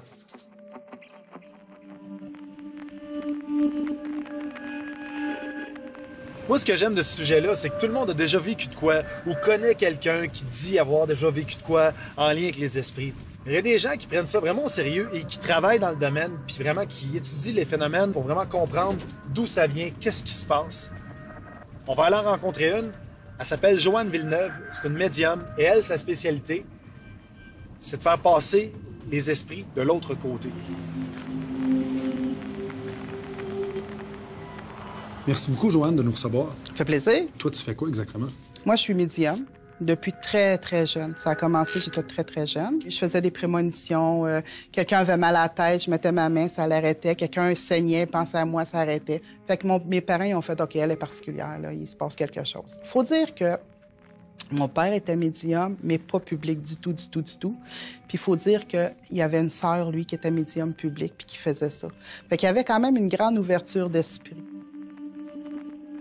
Est-ce que tu communiques avec des entités? Oui. Mon don à moi, c'est de parler avec les entités, les êtres de lumière, les maîtres, les guides et les gens décédés. Quand les gens... Il y a beaucoup d'informations. Oui, exactement. OK. La manière que ça fonctionne, c'est que si tu viens puis tu veux me parler de tes enfants, mettons que tu as des enfants, tu veux me parler de tes enfants, je ne parlerai pas avec leur âme, parce que je ne veux pas déranger un âme incarné. Je vais parler avec le guide de cet enfant-là, qui va me donner de l'information. Si je veux parler avec des gens beaucoup élevés de l'autre côté, qui est des âmes qui n'ont plus besoin d'être sur Terre, je vais parler avec des êtres de lumière, des maîtres. Tu comprends? Ça, c'est des gens qui sont décédés, ça fait longtemps? Ou qui n'ont plus besoin de venir sur Terre, ils ont fait leur cycle. Je fais aussi les maisons hantées. Il y a beaucoup de médiums qui ne font pas ça. Moi, je suis une médium, je touche à tous les plans. Fait que quand on fait des maisons hantées, on va dans des lieux dits visités. Puis ensuite, on prend communication avec l'être qui visite. Premièrement, on va prendre conscience, c'est une visite, c'est pas une visite, c'est-tu le tuyau qui fait du bruit ou bien... Tu sais, moi, je suis un peu terrestre, là. Je vérifie, je parle pas qu'il y a un bruit, c'est automatiquement un fantôme. Pas du tout. Mais ça arrive qu'il y a des maisons qui sont visitées. Est-ce que tu en as vu beaucoup des maisons hantées? Oui, beaucoup, mais beaucoup de phénomènes de plusieurs niveaux. Il y en a que tu arrives là, c'est une entité qui est accrochée pour X raisons je peux donner un exemple. À un moment donné, j'ai été chez quelqu'un, puis elle avait acheté un vieux meuble, un gramophone. Puis à chaque fois qu'elle mettait un bouquet de fleurs sur le gramophone, il revolait dans les airs. Fait qu'elle s'est dit, non, il y a une entité, ça n'a pas d'allure. Puis là, elle s'est mise à avoir peur. Moi, j'ai dit, avant d'avoir peur dans ces domaines-là, il faut vérifier. Des fois, c'est pas dangereux. Là, tout de suite, c'est le démoniaque, c'est pas ça. Souvent, c'est des entités qui cherchent à avoir ton attention pour avoir de l'aide, pour passer à la lumière. Fait que cette femme-là, je vais chez elle, puis finalement, on se rend compte, moi, je vois une entité apparaître à côté, une dame d'un certain âge, un peu anglaise, tu sais, un peu grande, mince, un peu distinguée. Puis, elle regarde le gramophone, puis là, je lui demande, en télépathie, « Qu'est-ce que tu fais là? » Fait qu'elle me dit, « C'est mon gramophone. J'ai travaillé toute ma vie pour avoir ce gramophone-là. Il n'y a pas personne qui va le briser. » Fait qu'elle est accrochée au gramophone. Fait que moi, j'ai pris entendre avec elle. J'ai dit, ben là, c'est parce que vous faites plus partie du plan terrestre. Là, j'ai commencé à discuter avec elle. Toi, finalement, tu dis que tu voyais cette femme-là, l'esprit, à travers tes yeux. Fait que quand tu entres quelque part, tu es capable physiquement de voir des choses. As-tu des photos que tu peux nous montrer? Oui, j'en ai quelques-unes. Mais ça, on appelle ça un orbe. Ça, c'est quelqu'un? C'est une entité, donc une personne décédée en mouvement. Ça, c'en est une. Celle-là, ici, ben, tu vois, sur le lit, il y a comme une petite énergie de lumière. OK. Oui, ici, là. Ouais. Quand tu vois ça, es-tu capable de communiquer avec? Ben là, je vais commencer par demander c'est qui. OK. Puis qu'est-ce que tu veux? C'est comme ça que ça commence. Ça en est un autre qu'on a pris dans une maison dite hantée. Et où? Ouais. Il est assis en indien, ici. Ah, ben oui, ben oui. Et ça, c'est une entité qui a communiqué avec nous, puis on l'a pu le libérer. Fait que c'est des choses comme ça qu'on peut prendre en photo. T'as-tu déjà aidé des gens avec qui ça n'a pas bien été? Avec une maison hantée, j'ai suivi quelqu'un à un moment donné. Ça nous a pris 2 fois 36 heures. 2 fois 36 heures? Oui. Fait qu'on sait quand on commence, mais on sait jamais quand on finit. On finit quand l'entité passe dans la lumière. Est-ce que dans ton domaine, tu trouves que tout le monde et tous ceux qui disent qu'ils sont médiums sont des vrais médiums ou tu trouves qu'il y a beaucoup de faux médiums? Oui, il y en a des médiums qui se disent médiums puis qui sont pas plus médiums que moi, je suis médecin. Tu comprends? Oui. Mais ça existe. Mais maintenant, c'est à nous de faire la part des choses. Puis quand on va voir une médium, on met pas sa vie dans les mains d'une médium. On prend la médium comme un guide. Puis des fois, c'est magique. Mais moi, j'ai appelé mon site « Au-delà des mots » parce qu'il n'y a pas de mots pour expliquer quand tu y crois, puis il n'y a pas de mots pour faire croire quelqu'un quand tu y crois pas.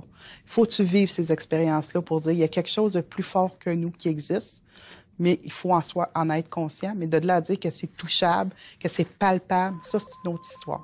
Merci beaucoup, Joanne. Ça me fait plaisir. Merci beaucoup.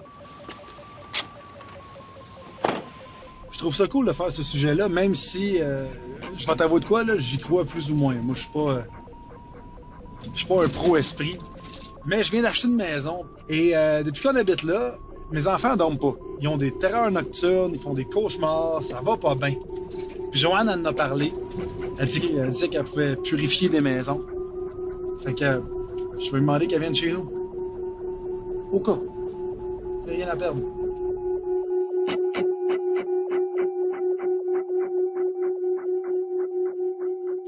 Il est pas bon. Il est pas bon? Non. T'as pas un bon feeling Non. ici? Hein? C'est de la colère. Ça, c'est de la colère. Depuis qu'on est arrivé dans notre nouvelle maison, les enfants font plus leur nuit, puis ma fille angoisse quand elle est toute seule dans une pièce. Faut que j'avoue que même ma blonde puis moi, quand on a acheté la maison, on avait des petits feelings pas trop le fun quand on se retrouvait dans certains endroits dans le sous-sol. Mais là, Joanne vient faire son tour, fait que j'ai peur hâte de voir ce qu'elle en pense. Salut Joanne! Salut Mathieu! Merci beaucoup d'être là. Ça me fait plaisir.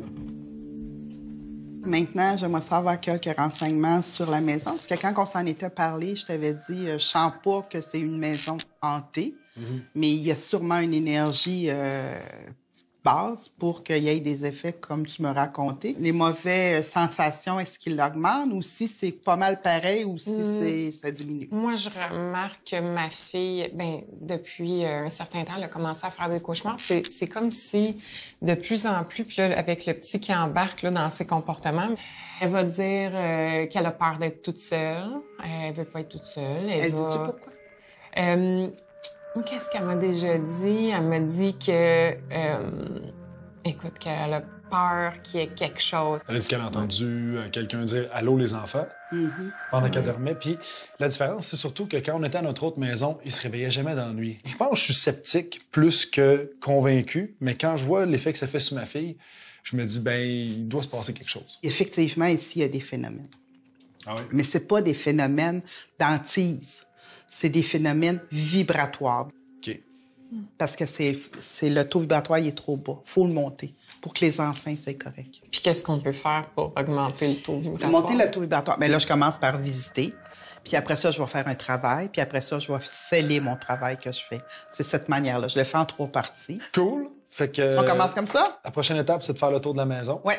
Je vais te montrer ça, Joanne. On va aller dans la chambre des enfants. Parfait. Parce que c'est là que ça se passe pour la majeure partie des problèmes. Tu peux-tu m'ouvrir la garde-robe? Elle dit qu'elle a déjà vu la porte du garde-robe bouger aussi. Il y a un... Ouais. Fait que c'est sûr qu'il se passe quelque chose. Pas tout le temps. Tu comprends? Mais c'est pas dramatique. Fait que là, j'ai l'impression qu'il y a une peur d'installer, de quelque chose qu'ils ont vécu déjà. Fait que là, ils ont peur de la reproduction. Mais ici, il y a quelque chose. Parfait. On va aller dans le sous-sol? Parfait. OK.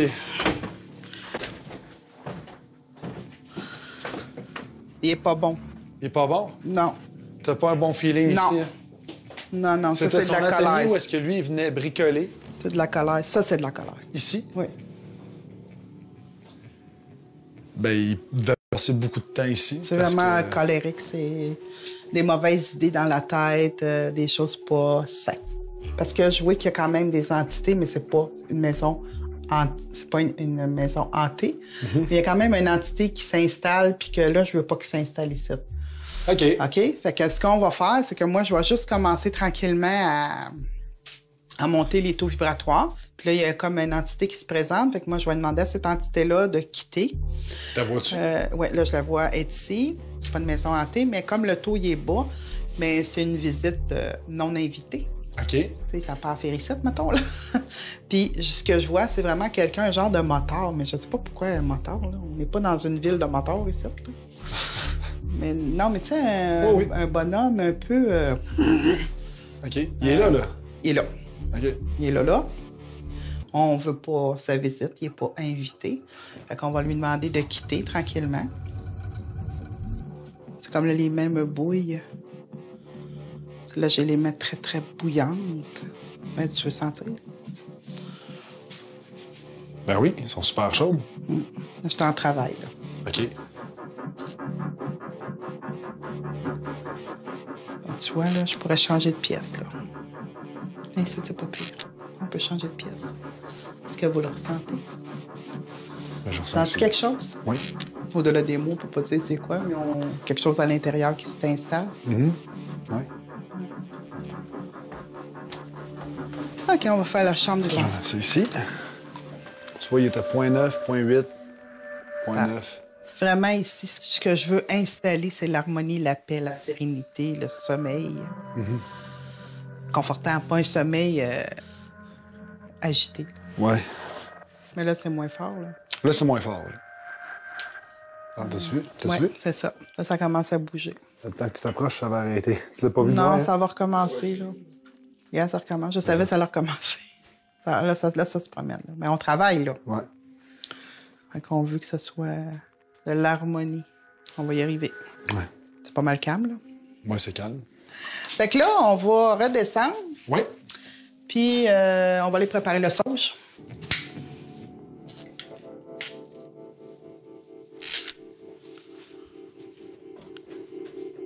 Maintenant qu'on a fait ce qu'on avait à faire avec le sauge, on a scellé, il faut fermer la porte en soufflant la chandelle. Puis comme c'est chez toi, je vais te donner l'opportunité de fermer la porte qu'on a ouverte. Et voilà. Ça vient sceller ce qu'on a fait. Là, on vient de fermer la porte. Ouais. C'est bon? Parfait. Merci. Merci. Joanne est venue faire son tour. Elle a respecté le protocole qu'elle voulait faire. Elle s'est promenée de pièce en pièce. Ici, c'était la pièce maîtresse, selon elle, où est-ce que les émanations de mauvaises vibrations partaient. Puis après ça, ça se distribuait un peu partout dans la maison. Et je ressens pas ce que je ressentais quand j'étais ici la veille ou la journée d'avant ou l'autre journée d'avant. Mais le meilleur baromètre pour ça, c'est mes enfants. C'est eux qui avaient des terreurs nocturnes, c'est eux qui dormaient mal. Fait que moi, je peux dire que ça va bien, mais je vais me fier sur eux au courant de la semaine. Je vais leur demander si ça va bien le matin, s'ils ont eu des cauchemars. Je vais voir s'ils se réveillent pendant la nuit. Puis si je vois qu'il y a un changement, c'est cool. C'est quand on fait des séances de PVE, ici, on va entendre une petite fille qui nous parle, qui nous répond. Hey, Pat. Hey, Pat, hein? Ça dit ça souvent, hein? Vous avez votre équipement? Ouais. On peut-tu le faire? Ben oui. OK, là, je vous avoue quelque chose. Moi, je suis officiellement dans le clan des sceptiques. Mais avec tout ce que j'ai vu à date, je suis passé de sceptique à curieux. Puis depuis que Joanne est passée chez nous, ben Christy, ma fille dort mieux. Fait que je sais pas si ça fait de moi quelqu'un qui croit aux esprits, mais ça fait de moi un père qui dort plus. Puis justement, Joanne disait que ma maison était pas hantée, mais qu'elle recevait des entités de passage. Mais là, je pense qu'on est rendu à aller voir un lieu qu'on dit hanté, pour vrai. Je suis ici pour rencontrer Patrick, un chasseur de fantômes. Lui, sa quête dans la vie, c'est de prouver que les entités paranormales, ça existe, que c'est des phénomènes qui sont réels. Fait qu'on va le rencontrer à l'Oasis du vieux palais de justice de l'Assomption, un lieu réputé pour être hanté. Salut Patrick, salut Isabelle. Salut. Il y a une longue histoire à cette bâtisse-là. Il y en a partout. On va se promener dedans. Vous allez nous faire visiter ça. Oui. Ben, j'aime ça commencer par le sol. Parfait. Ouais. Je te suis. Ici, là-bas. Ici, à l'époque, Il y avait la tuberculose dans le temps. Et dans les archives, on sait qu'il y a 12 enfants qui sont morts dans le sol ici. Ça fait partie de l'histoire. Il est en quarantaine, ou? Oui, c'est ça, il est en quarantaine, fait qu'ils les ont mis ici. Dans le temps de tuberculose, puis... Exactement. Souvent aussi, quand on fait des séances de PVE, ici, on va entendre une petite fille qui nous parle, qui nous répond. Hey, Pat. Hey, Pat, hein? Ça dit ça souvent, hein? Puis les PVE, c'est quoi la signification de ça? Phénomène de voix électronique. Phénomène de voix électronique. Ça, c'est quand une entité paranormale veut se manifester à part de cette façon. Exactement, par un appareil pour communiquer avec nous. Quoi? C'est une voix d'enfant, ça. Quand tu dis on l'entend, tu l'entends toi-même, tu l'entends? À l'oreille avec les appareils. Avec les on appareils. a un scanner de bruit blanc qui fait en sorte qu'il y a des mots qui sont captés au travers le bruit blanc. Fait ici, quand même, c'est intense quand on s'installe pour faire des phénomènes de voix électronique. On capte des bonnes affaires, ça. Tu continues la visite guidée? On va monter. Je veux qu'on parle de la pièce qu'il y a ici, là. Moi, je suis installé là, j'ai mon équipement, j'ai des détecteurs de mouvement un peu partout. Puis à ce moment-là, j'avais amené une vieille poupée LED, là. Elle faisait vraiment peur. Puis je pose la question, est-ce que la poupée vous fait peur? On entend clairement oui. Puis là, il y a quelqu'un qui s'est mis à parler en anglais de l'équipe. Puis il a demandé où vous allez, puis on entend clairement à Montréal. Why are you going? Going. Fait que c'était vraiment intéressant. Ça fait partie des belles preuves qu'on a, ça. Parce que c'est pas partout qu'on en a des preuves, là. Vraiment, il y a plein de places qu'on fait puis il se passe pas rien, là. Peut-être sur combien, c'est quoi le pourcentage à peu près de regarde, on est rendu à environ 260 enquêtes. Ah oui? Environ. Puis je te dirais qu'il y a peut-être 27 ou 28 places où on a capté des choses intéressantes, inexplicables si on veut. Inexplicables. Parce que nous, au départ, on va démystifier avant même de dire c'est paranormal. Là, on va essayer de démystifier. Souvent, on va aller dans des places, puis il y a des écureuils dans le toit, ou c'est des clous qui craquent, ou puis on s'en retourne, mais... Fait que vous êtes sceptique avant? Oui. Très sceptique. Tu as emmené quoi en bas comme appareil? Ce qui est là. Ça, on va commencer par le Mec Ultra. Dans le fond, c'est créé aux États-Unis. Ouais. C'est la PSB7. Elle, ce qu'elle fait, c'est qu'elle scanne le bruit blanc. OK? Au travers de ça, c'est sûr qu'on capte des brides de radio ici et là. Mais à l'analyse, ou même à l'oreille, souvent, tu vas entendre une réponse directe à tes questions. Moi, j'ai patenté cette machine-là, faite avec des pédales de guitare, un ampli. Ce que ça fait, dans le fond, je coupe le bruit blanc, puis je vais chercher juste les mots le plus possible. Je mets un effet d'écho en arrière, fait que ça nous aide à comprendre encore mieux la réponse qu'on obtient. J'ai des appareils à détection statique. Tu vas le voir en bas, là. Ça va probablement un des appareils qui va interagir. Quand on est sur le point d'obtenir un PVE, phénomène de voix électronique, on ne sait pas pourquoi, dans le fond, ça l'arrive. Il y a un des appareils qui allume. Good. Bon, on va aller installer ça. OK. Ouais. Je vais juste plugger ça. Ouais, c'est bon. Je vais allumer mon appareil bientôt. Fait que si jamais vous voulez interagir avec nous, vous êtes les bienvenus. Est-ce que vous m'entendez? Tu as entendu? C'est lointain, là. Est-ce que vous vous rappelez de mon nom?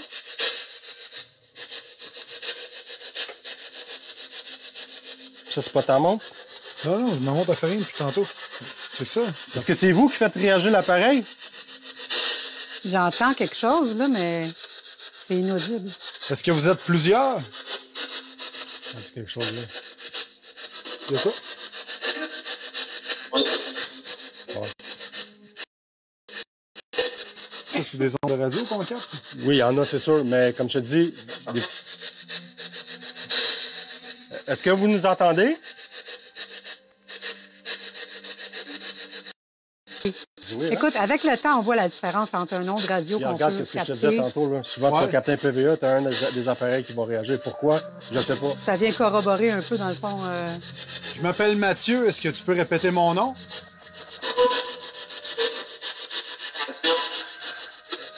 Ah, c'est fou. Mettons que ça y ressemblait pas mal. Ça ressemblait, sérieusement, mais là? je veux pas... Ce que tu as dit, Mathieu...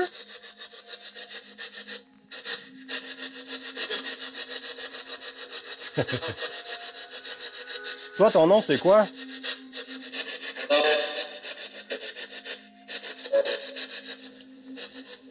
C'est dans le rouge à côté, là. Ouais, hein? Fait que je pense qu'on a obtenu quand même une couple de réponses, ça. Puis il y a ça aussi, là, qui est... Normalement, ça devrait pas réagir comme ça, là. Regardez que ma montre, tantôt, il n'y a aucune interférence.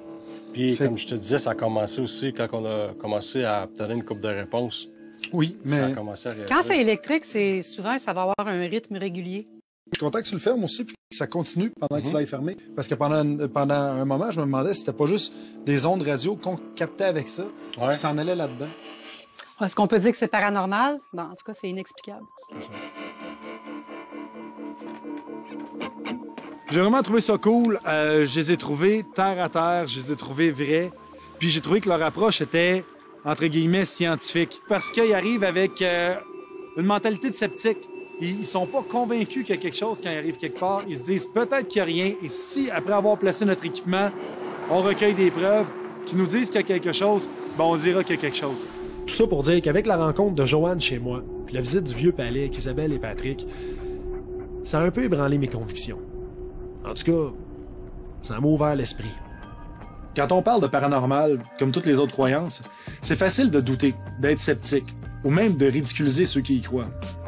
Ce qui est plus difficile, c'est d'être ouvert d'esprit. Pourtant, force est d'admettre que ceux qui y croient le font avec passion et conviction. Puis dans le fond, qu'est-ce qui est le pire? Dire que les esprits communiquent avec nous, ou dire qu'il n'y a presque personne pour les écouter?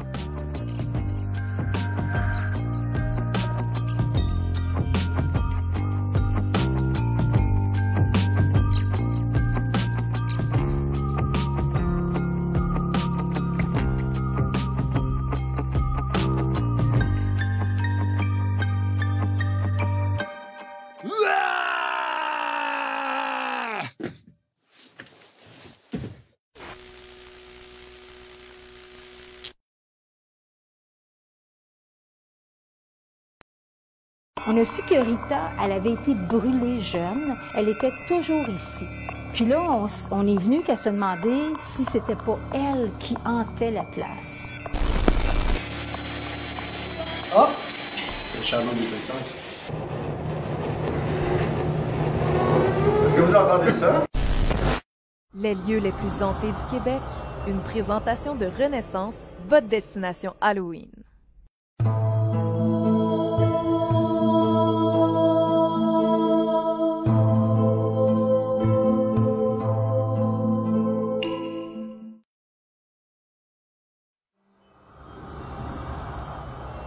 Nous sommes au bar de l'eau, à Charlemagne, à 30 km de Montréal, où le spectre d'une présumée Rita, la sœur de Monica la mitraille, serait omniprésente entre les murs de l'endroit. Philippe et Frédéric, du sac de chips, ont été dépêchés sur place pour investiguer. Ils sont accompagnés de Chantal, la propriétaire des lieux. Quand je suis arrivée ici, il se passait des choses que moi, ça me dérangeait. Quand j'étais seule, je me sentais pas à l'aise. J'avais comme quelqu'un qui me regardait ou des choses comme ça. J'ai appelé Patrick pour savoir si lui pourrait pas venir voir. On a fouillé un petit peu dans l'historique de la bâtisse. On a appris qu'il y avait Rita. Ça se trouve à être la sœur de Monica la mitraille. Elle habitait en haut. Puis elle avait l'habitude d'aller au bar. Elle avait sa routine. On a su que Rita, elle avait été brûlée jeune et elle supportait pas la chaleur.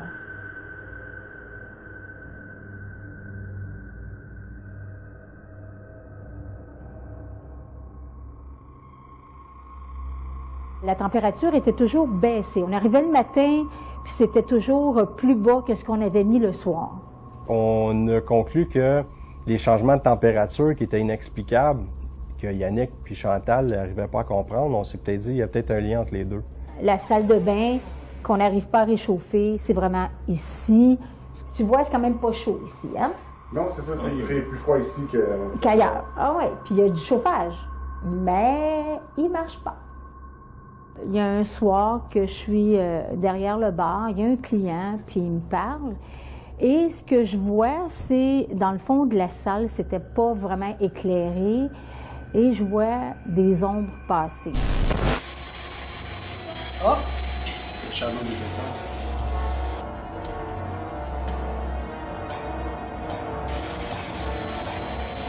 Oh!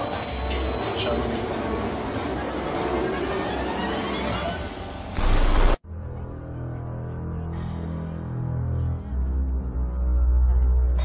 À toutes les années, il y avait des nouveaux propriétaires.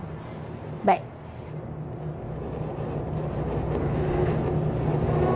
Est-ce que vous entendez ça? Oui. Oui, on entend ça, Jean-Max. Bon, ben, OK, c'est beau.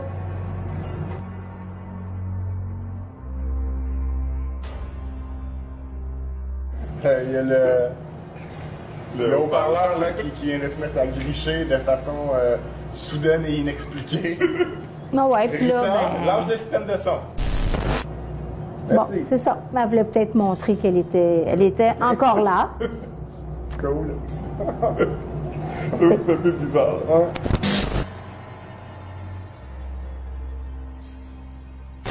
Je vais te faire écouter un autre. On est encore à la même place. Moi, j'insiste pour qu'elle me dise le nom du bar. Okay. Je veux que tu me dises c'est quoi le nom du bar. Le bar de... Il y a un certain délai et c'est vers la fin qu'on entend quelque chose, OK? OK. C'est le bar de... C'est quoi le nom? Je sais, t'es capable.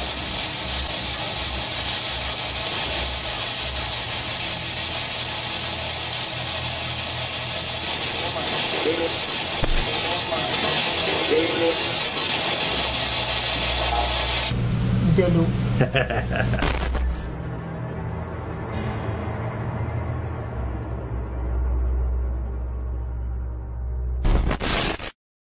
Seulement les orbes, c'est des boules d'énergie. Là, on les voit à l'écran, mais des fois, on les voit à l'œil nu ici. Il y en a plusieurs ici qui ont communiqué avec le curé, puis il y en a qui se sont fait graffiner. Vous pouvez rallumer la lumière, parce qu'il y a la chaise du juge. C'est le bord de... C'est quoi le nom?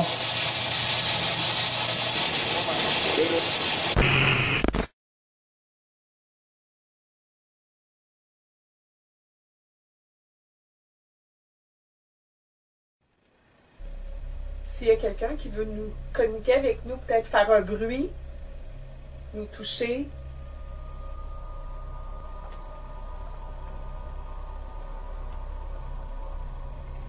On a des appareils ici avec des lumières, là. Vous pouvez vous en approcher. Ça va faire allumer les lumières jusqu'au rouge.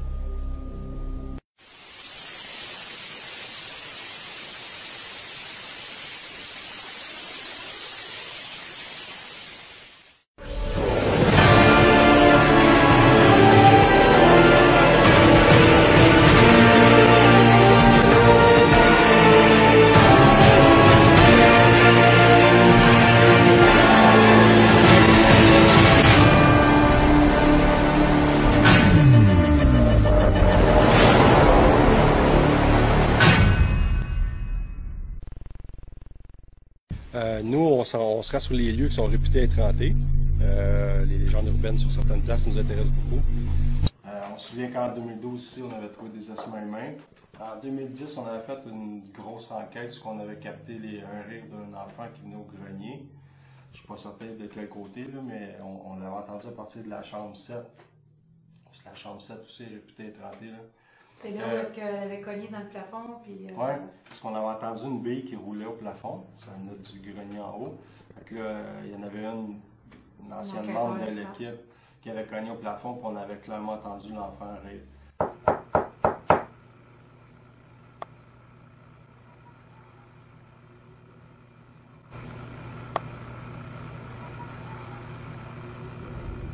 Il voit même des boules de lumière, tu sais. Et vous l'avez fait tantôt, parce que vous pouvez rallumer la lumière, parce qu'il y a la chaise du juge. Il y a une histoire qui veut que les gens qui s'assoient sur cette chaise-là, le juge serait encore dans la place, parce qu'il faut savoir que son bureau était derrière. Fait que lui, il occupait tout son temps, il vivait là-bas. Fait que quand il voyait quelqu'un qui était assis sur sa chaise, ben il aimait pas ça. Fait que ça peut expliquer les malaises du monde qui s'assoyait sur sa chaise.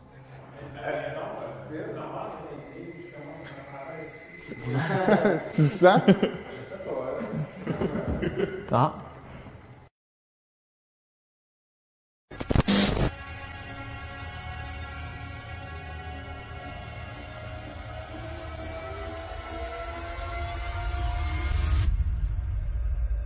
Oui, bien comme phénomène, ici, il s'est déjà passé, entre autres, des bruits de pas dans les escaliers, des portes qui vibrent dans le grenier, Ça, dans le dans le sous-sol. sous-sol, Oui, entre okay. autres dans le sous-sol, mais dans le grenier aussi. Okay. Puis les gens qui habitent au 3e, il y a 3 chambres au 3e étage de la partie ouest, puis ils entendent souvent des billes rouler sur le plancher, que ce soit dans l'entrée ici ou dans la grande salle. Okay. Des fois, il y a des fortes odeurs de parfum. Des fois, ça sent la rose ou le lilas. Le côté, là, mais on l'avait entendu à partir de la chambre 7. Parce que la chambre 7 aussi est réputée être hantée.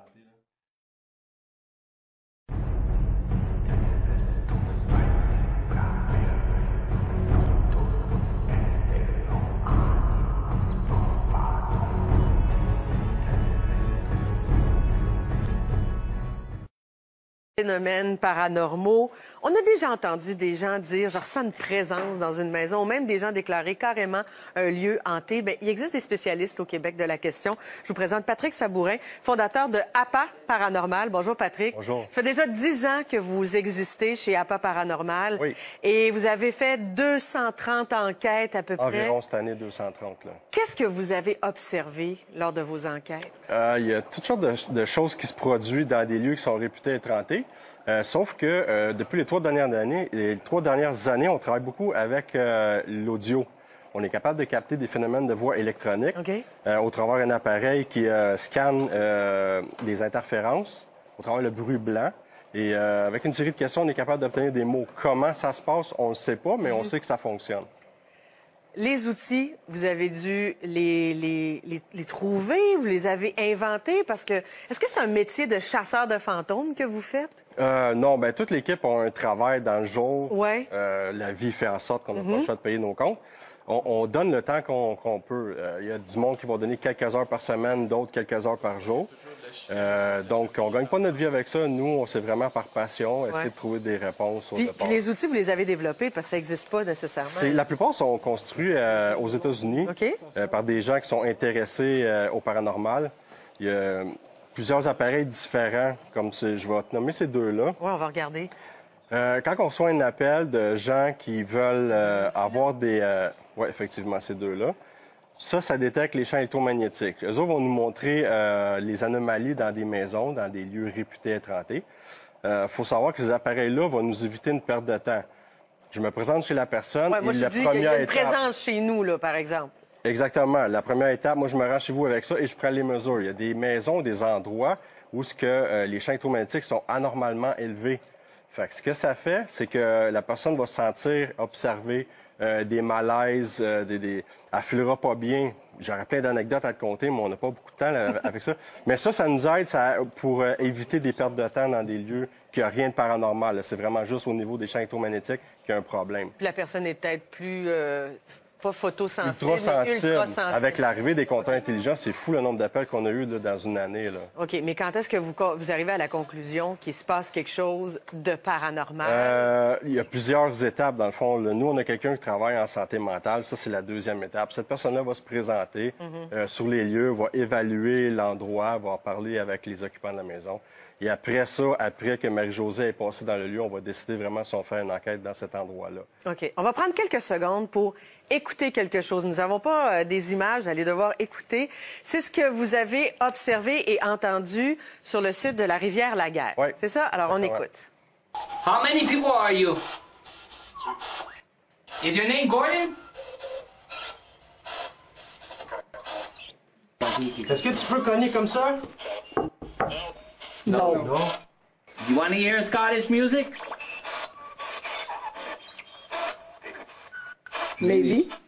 Qu'est-ce qui s'est passé là? Puis c'est où, ça, la Rivière-la-Guerre? Rivière-la-Guerre, c'est pas tellement loin de Valleyfield. Il faut savoir que ça, c'est un lieu réputé hanté depuis environ 100 ans. Okay. Et c'est des gens du milieu qui nous ont contactés pour nous dire hey, on aimerait ça vraiment savoir s'il se passe vraiment des choses là-bas. Il y a trop d'histoires et tout ça. Donc, nous, on s'est présenté là. Il y a une légende qui veut qu'il y ait une petite fille qui aurait été enterrée au niveau de la maison. La maison est en terre, dans le sous-sol. En hiver, les gens, dans le temps, mouraient de la tuberculose. Elle aurait donc été enterrée supposément là. Nous, on s'en est là pour essayer de communiquer avec cette petite fille-là, que certains disent avoir observée. Et dans le fond, on a tombé sur un Gordon. Quand on a demandé des noms, Gordon est sorti 2 fois. Mais comme vous avez entendu, c'était des réponses très claires. Gordon à 2 reprises. Gordon, est-il capable de frapper? On cogne 2 coups. Il me dit non. Puis on demande pourquoi. Il dit c'est trop dur. Il me répond en anglais.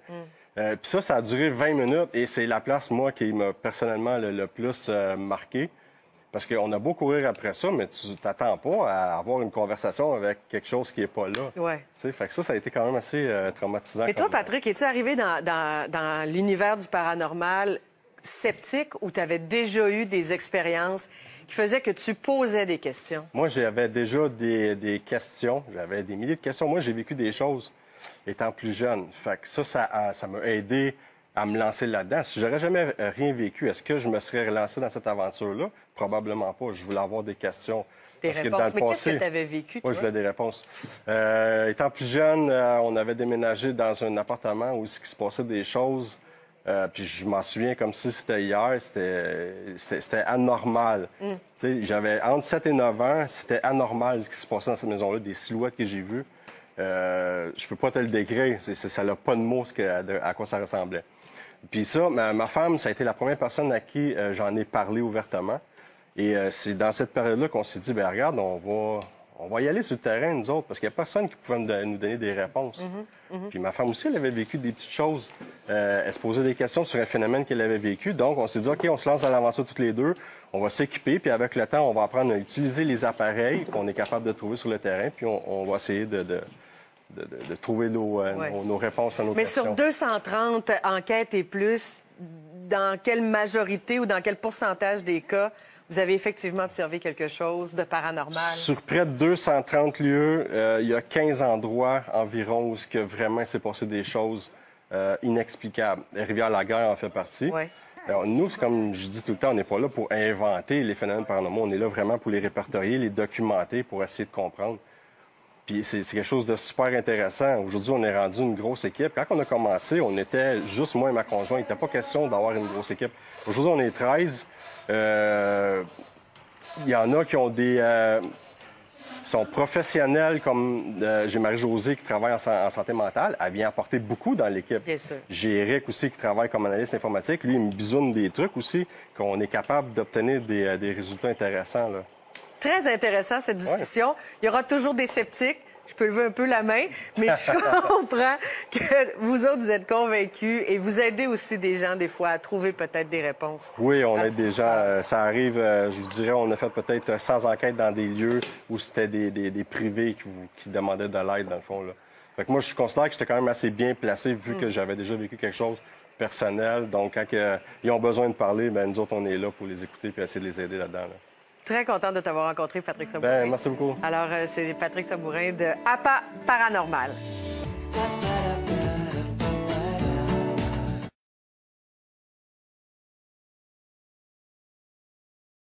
How many people are you? Two. C'est bon. Vous l'avez attendu, là. Prends des photos. Prends des photos.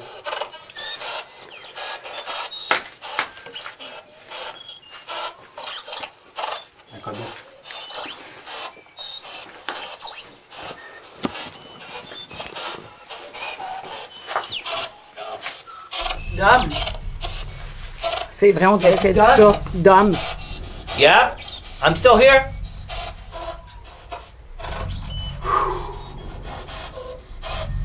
Ça fait longtemps qu'on n'a pas vécu ça, moi, hein? Moi, je suis Intense vidée, comme hein. ça, Je suis là. fatiguée en crise, moi. Moi aussi, j'ai entendu un esti de boum. Je suis comme pour le chien. Oh! Il l'a entendu comme moi, hein? Oh, un esti de boum. Ok, je te suis. Ça va en haut, là? Je vois pas de ça, hein? Hey, demande-y s'il y a quelqu'un en haut des escaliers, Dom. Is there anybody upstairs? J'essaie de filmer, hein.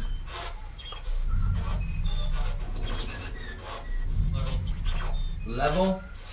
C'est quoi? Ça veut dire en haut. On which level? The first floor. Third Third. floor. Au deuxième? Ouais. Troisième.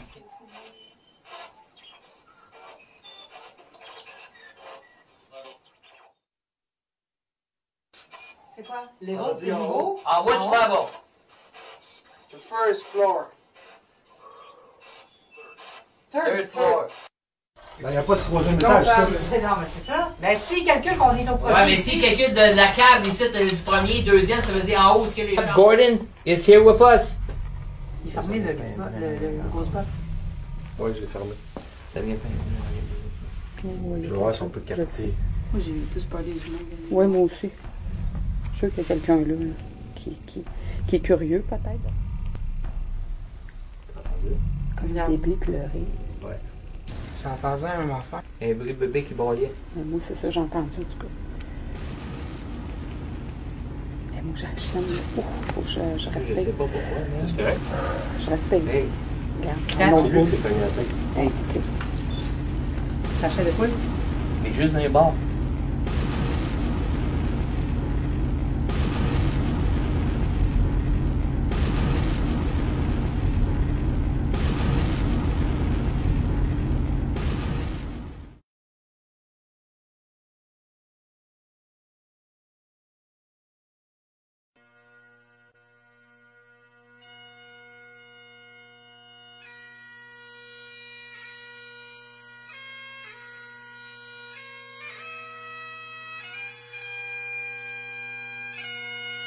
OK, on vient de vivre quelque chose d'assez intense, toute la gang. Ça a été intense quasiment jusqu'à temps qu'on sorte. Y a-t-il quelqu'un avec nous autres? Peux-tu nous donner ton nom? Bob? Gordon. Comment? Gordon, j'entends. Is your name Gordon? Il l'a dit encore. Effectivement, ça a été toute une expérience. J'ai rarement vu ça. Puis, je suis vraiment contente parce que normalement, moi, j'ai peur de rien puis je m'assieds tout seul dans un coin. How many people are you? Two. Two. C'est bon, Vous l'avez attendu, là. Raconte ça, intense. Ouais, c'est intense. Les deux nouveaux, là. Les deux en formation ont vu de quoi de pas mal. On a été formés à soir, premièrement, comment utiliser adéquatement le Ghost Box. Là. You come next to the green lights. C'est là. T'as filmé, hein, Marie? Yes, je regarde. Merci, thank you. Je peux dire que je suis fatiguée. Oh, j'ai l'adrénaline. C'est tout un truc. Il y a eu beaucoup d'émotions. Ça gruge du... Est-ce que tu peux cogner comme ça? Non. Non. For what? Hard. C'est dur. Pour un retour, là, tout un retour, on a eu pas mal de réponses dessus un Ghost Box. Claire, les K2 ont capoté ben raide. Nobody's here to hurt you. Okay. You want to hear Scottish music? Maybe. OK. Tu veux, gars, on le dit en même temps. On entend même affaire de Nick. Just come with the light. The green light. Why? Il demandait pourquoi. Ou s'il veut que je mette la musique, je veux que ça approche. If you come next to the green lights, it will tell us that you're still there. Dis que ça fait pas mal. It won't hurt you. OK. Come next to the green lights. Next to my hand, here. OK. Okay. Ça fait 2 fois qu'il dit Ouais. Let's go. Come on, light them up. Yeah. Oh, yeah. Yes. Thank you. Hey, ça, c'est pas clair, ben, hein? Hey. Hey, les deux. Oh, yes. Apple baby. Il a jamais arrêté d'être à fond. Oh, jamais.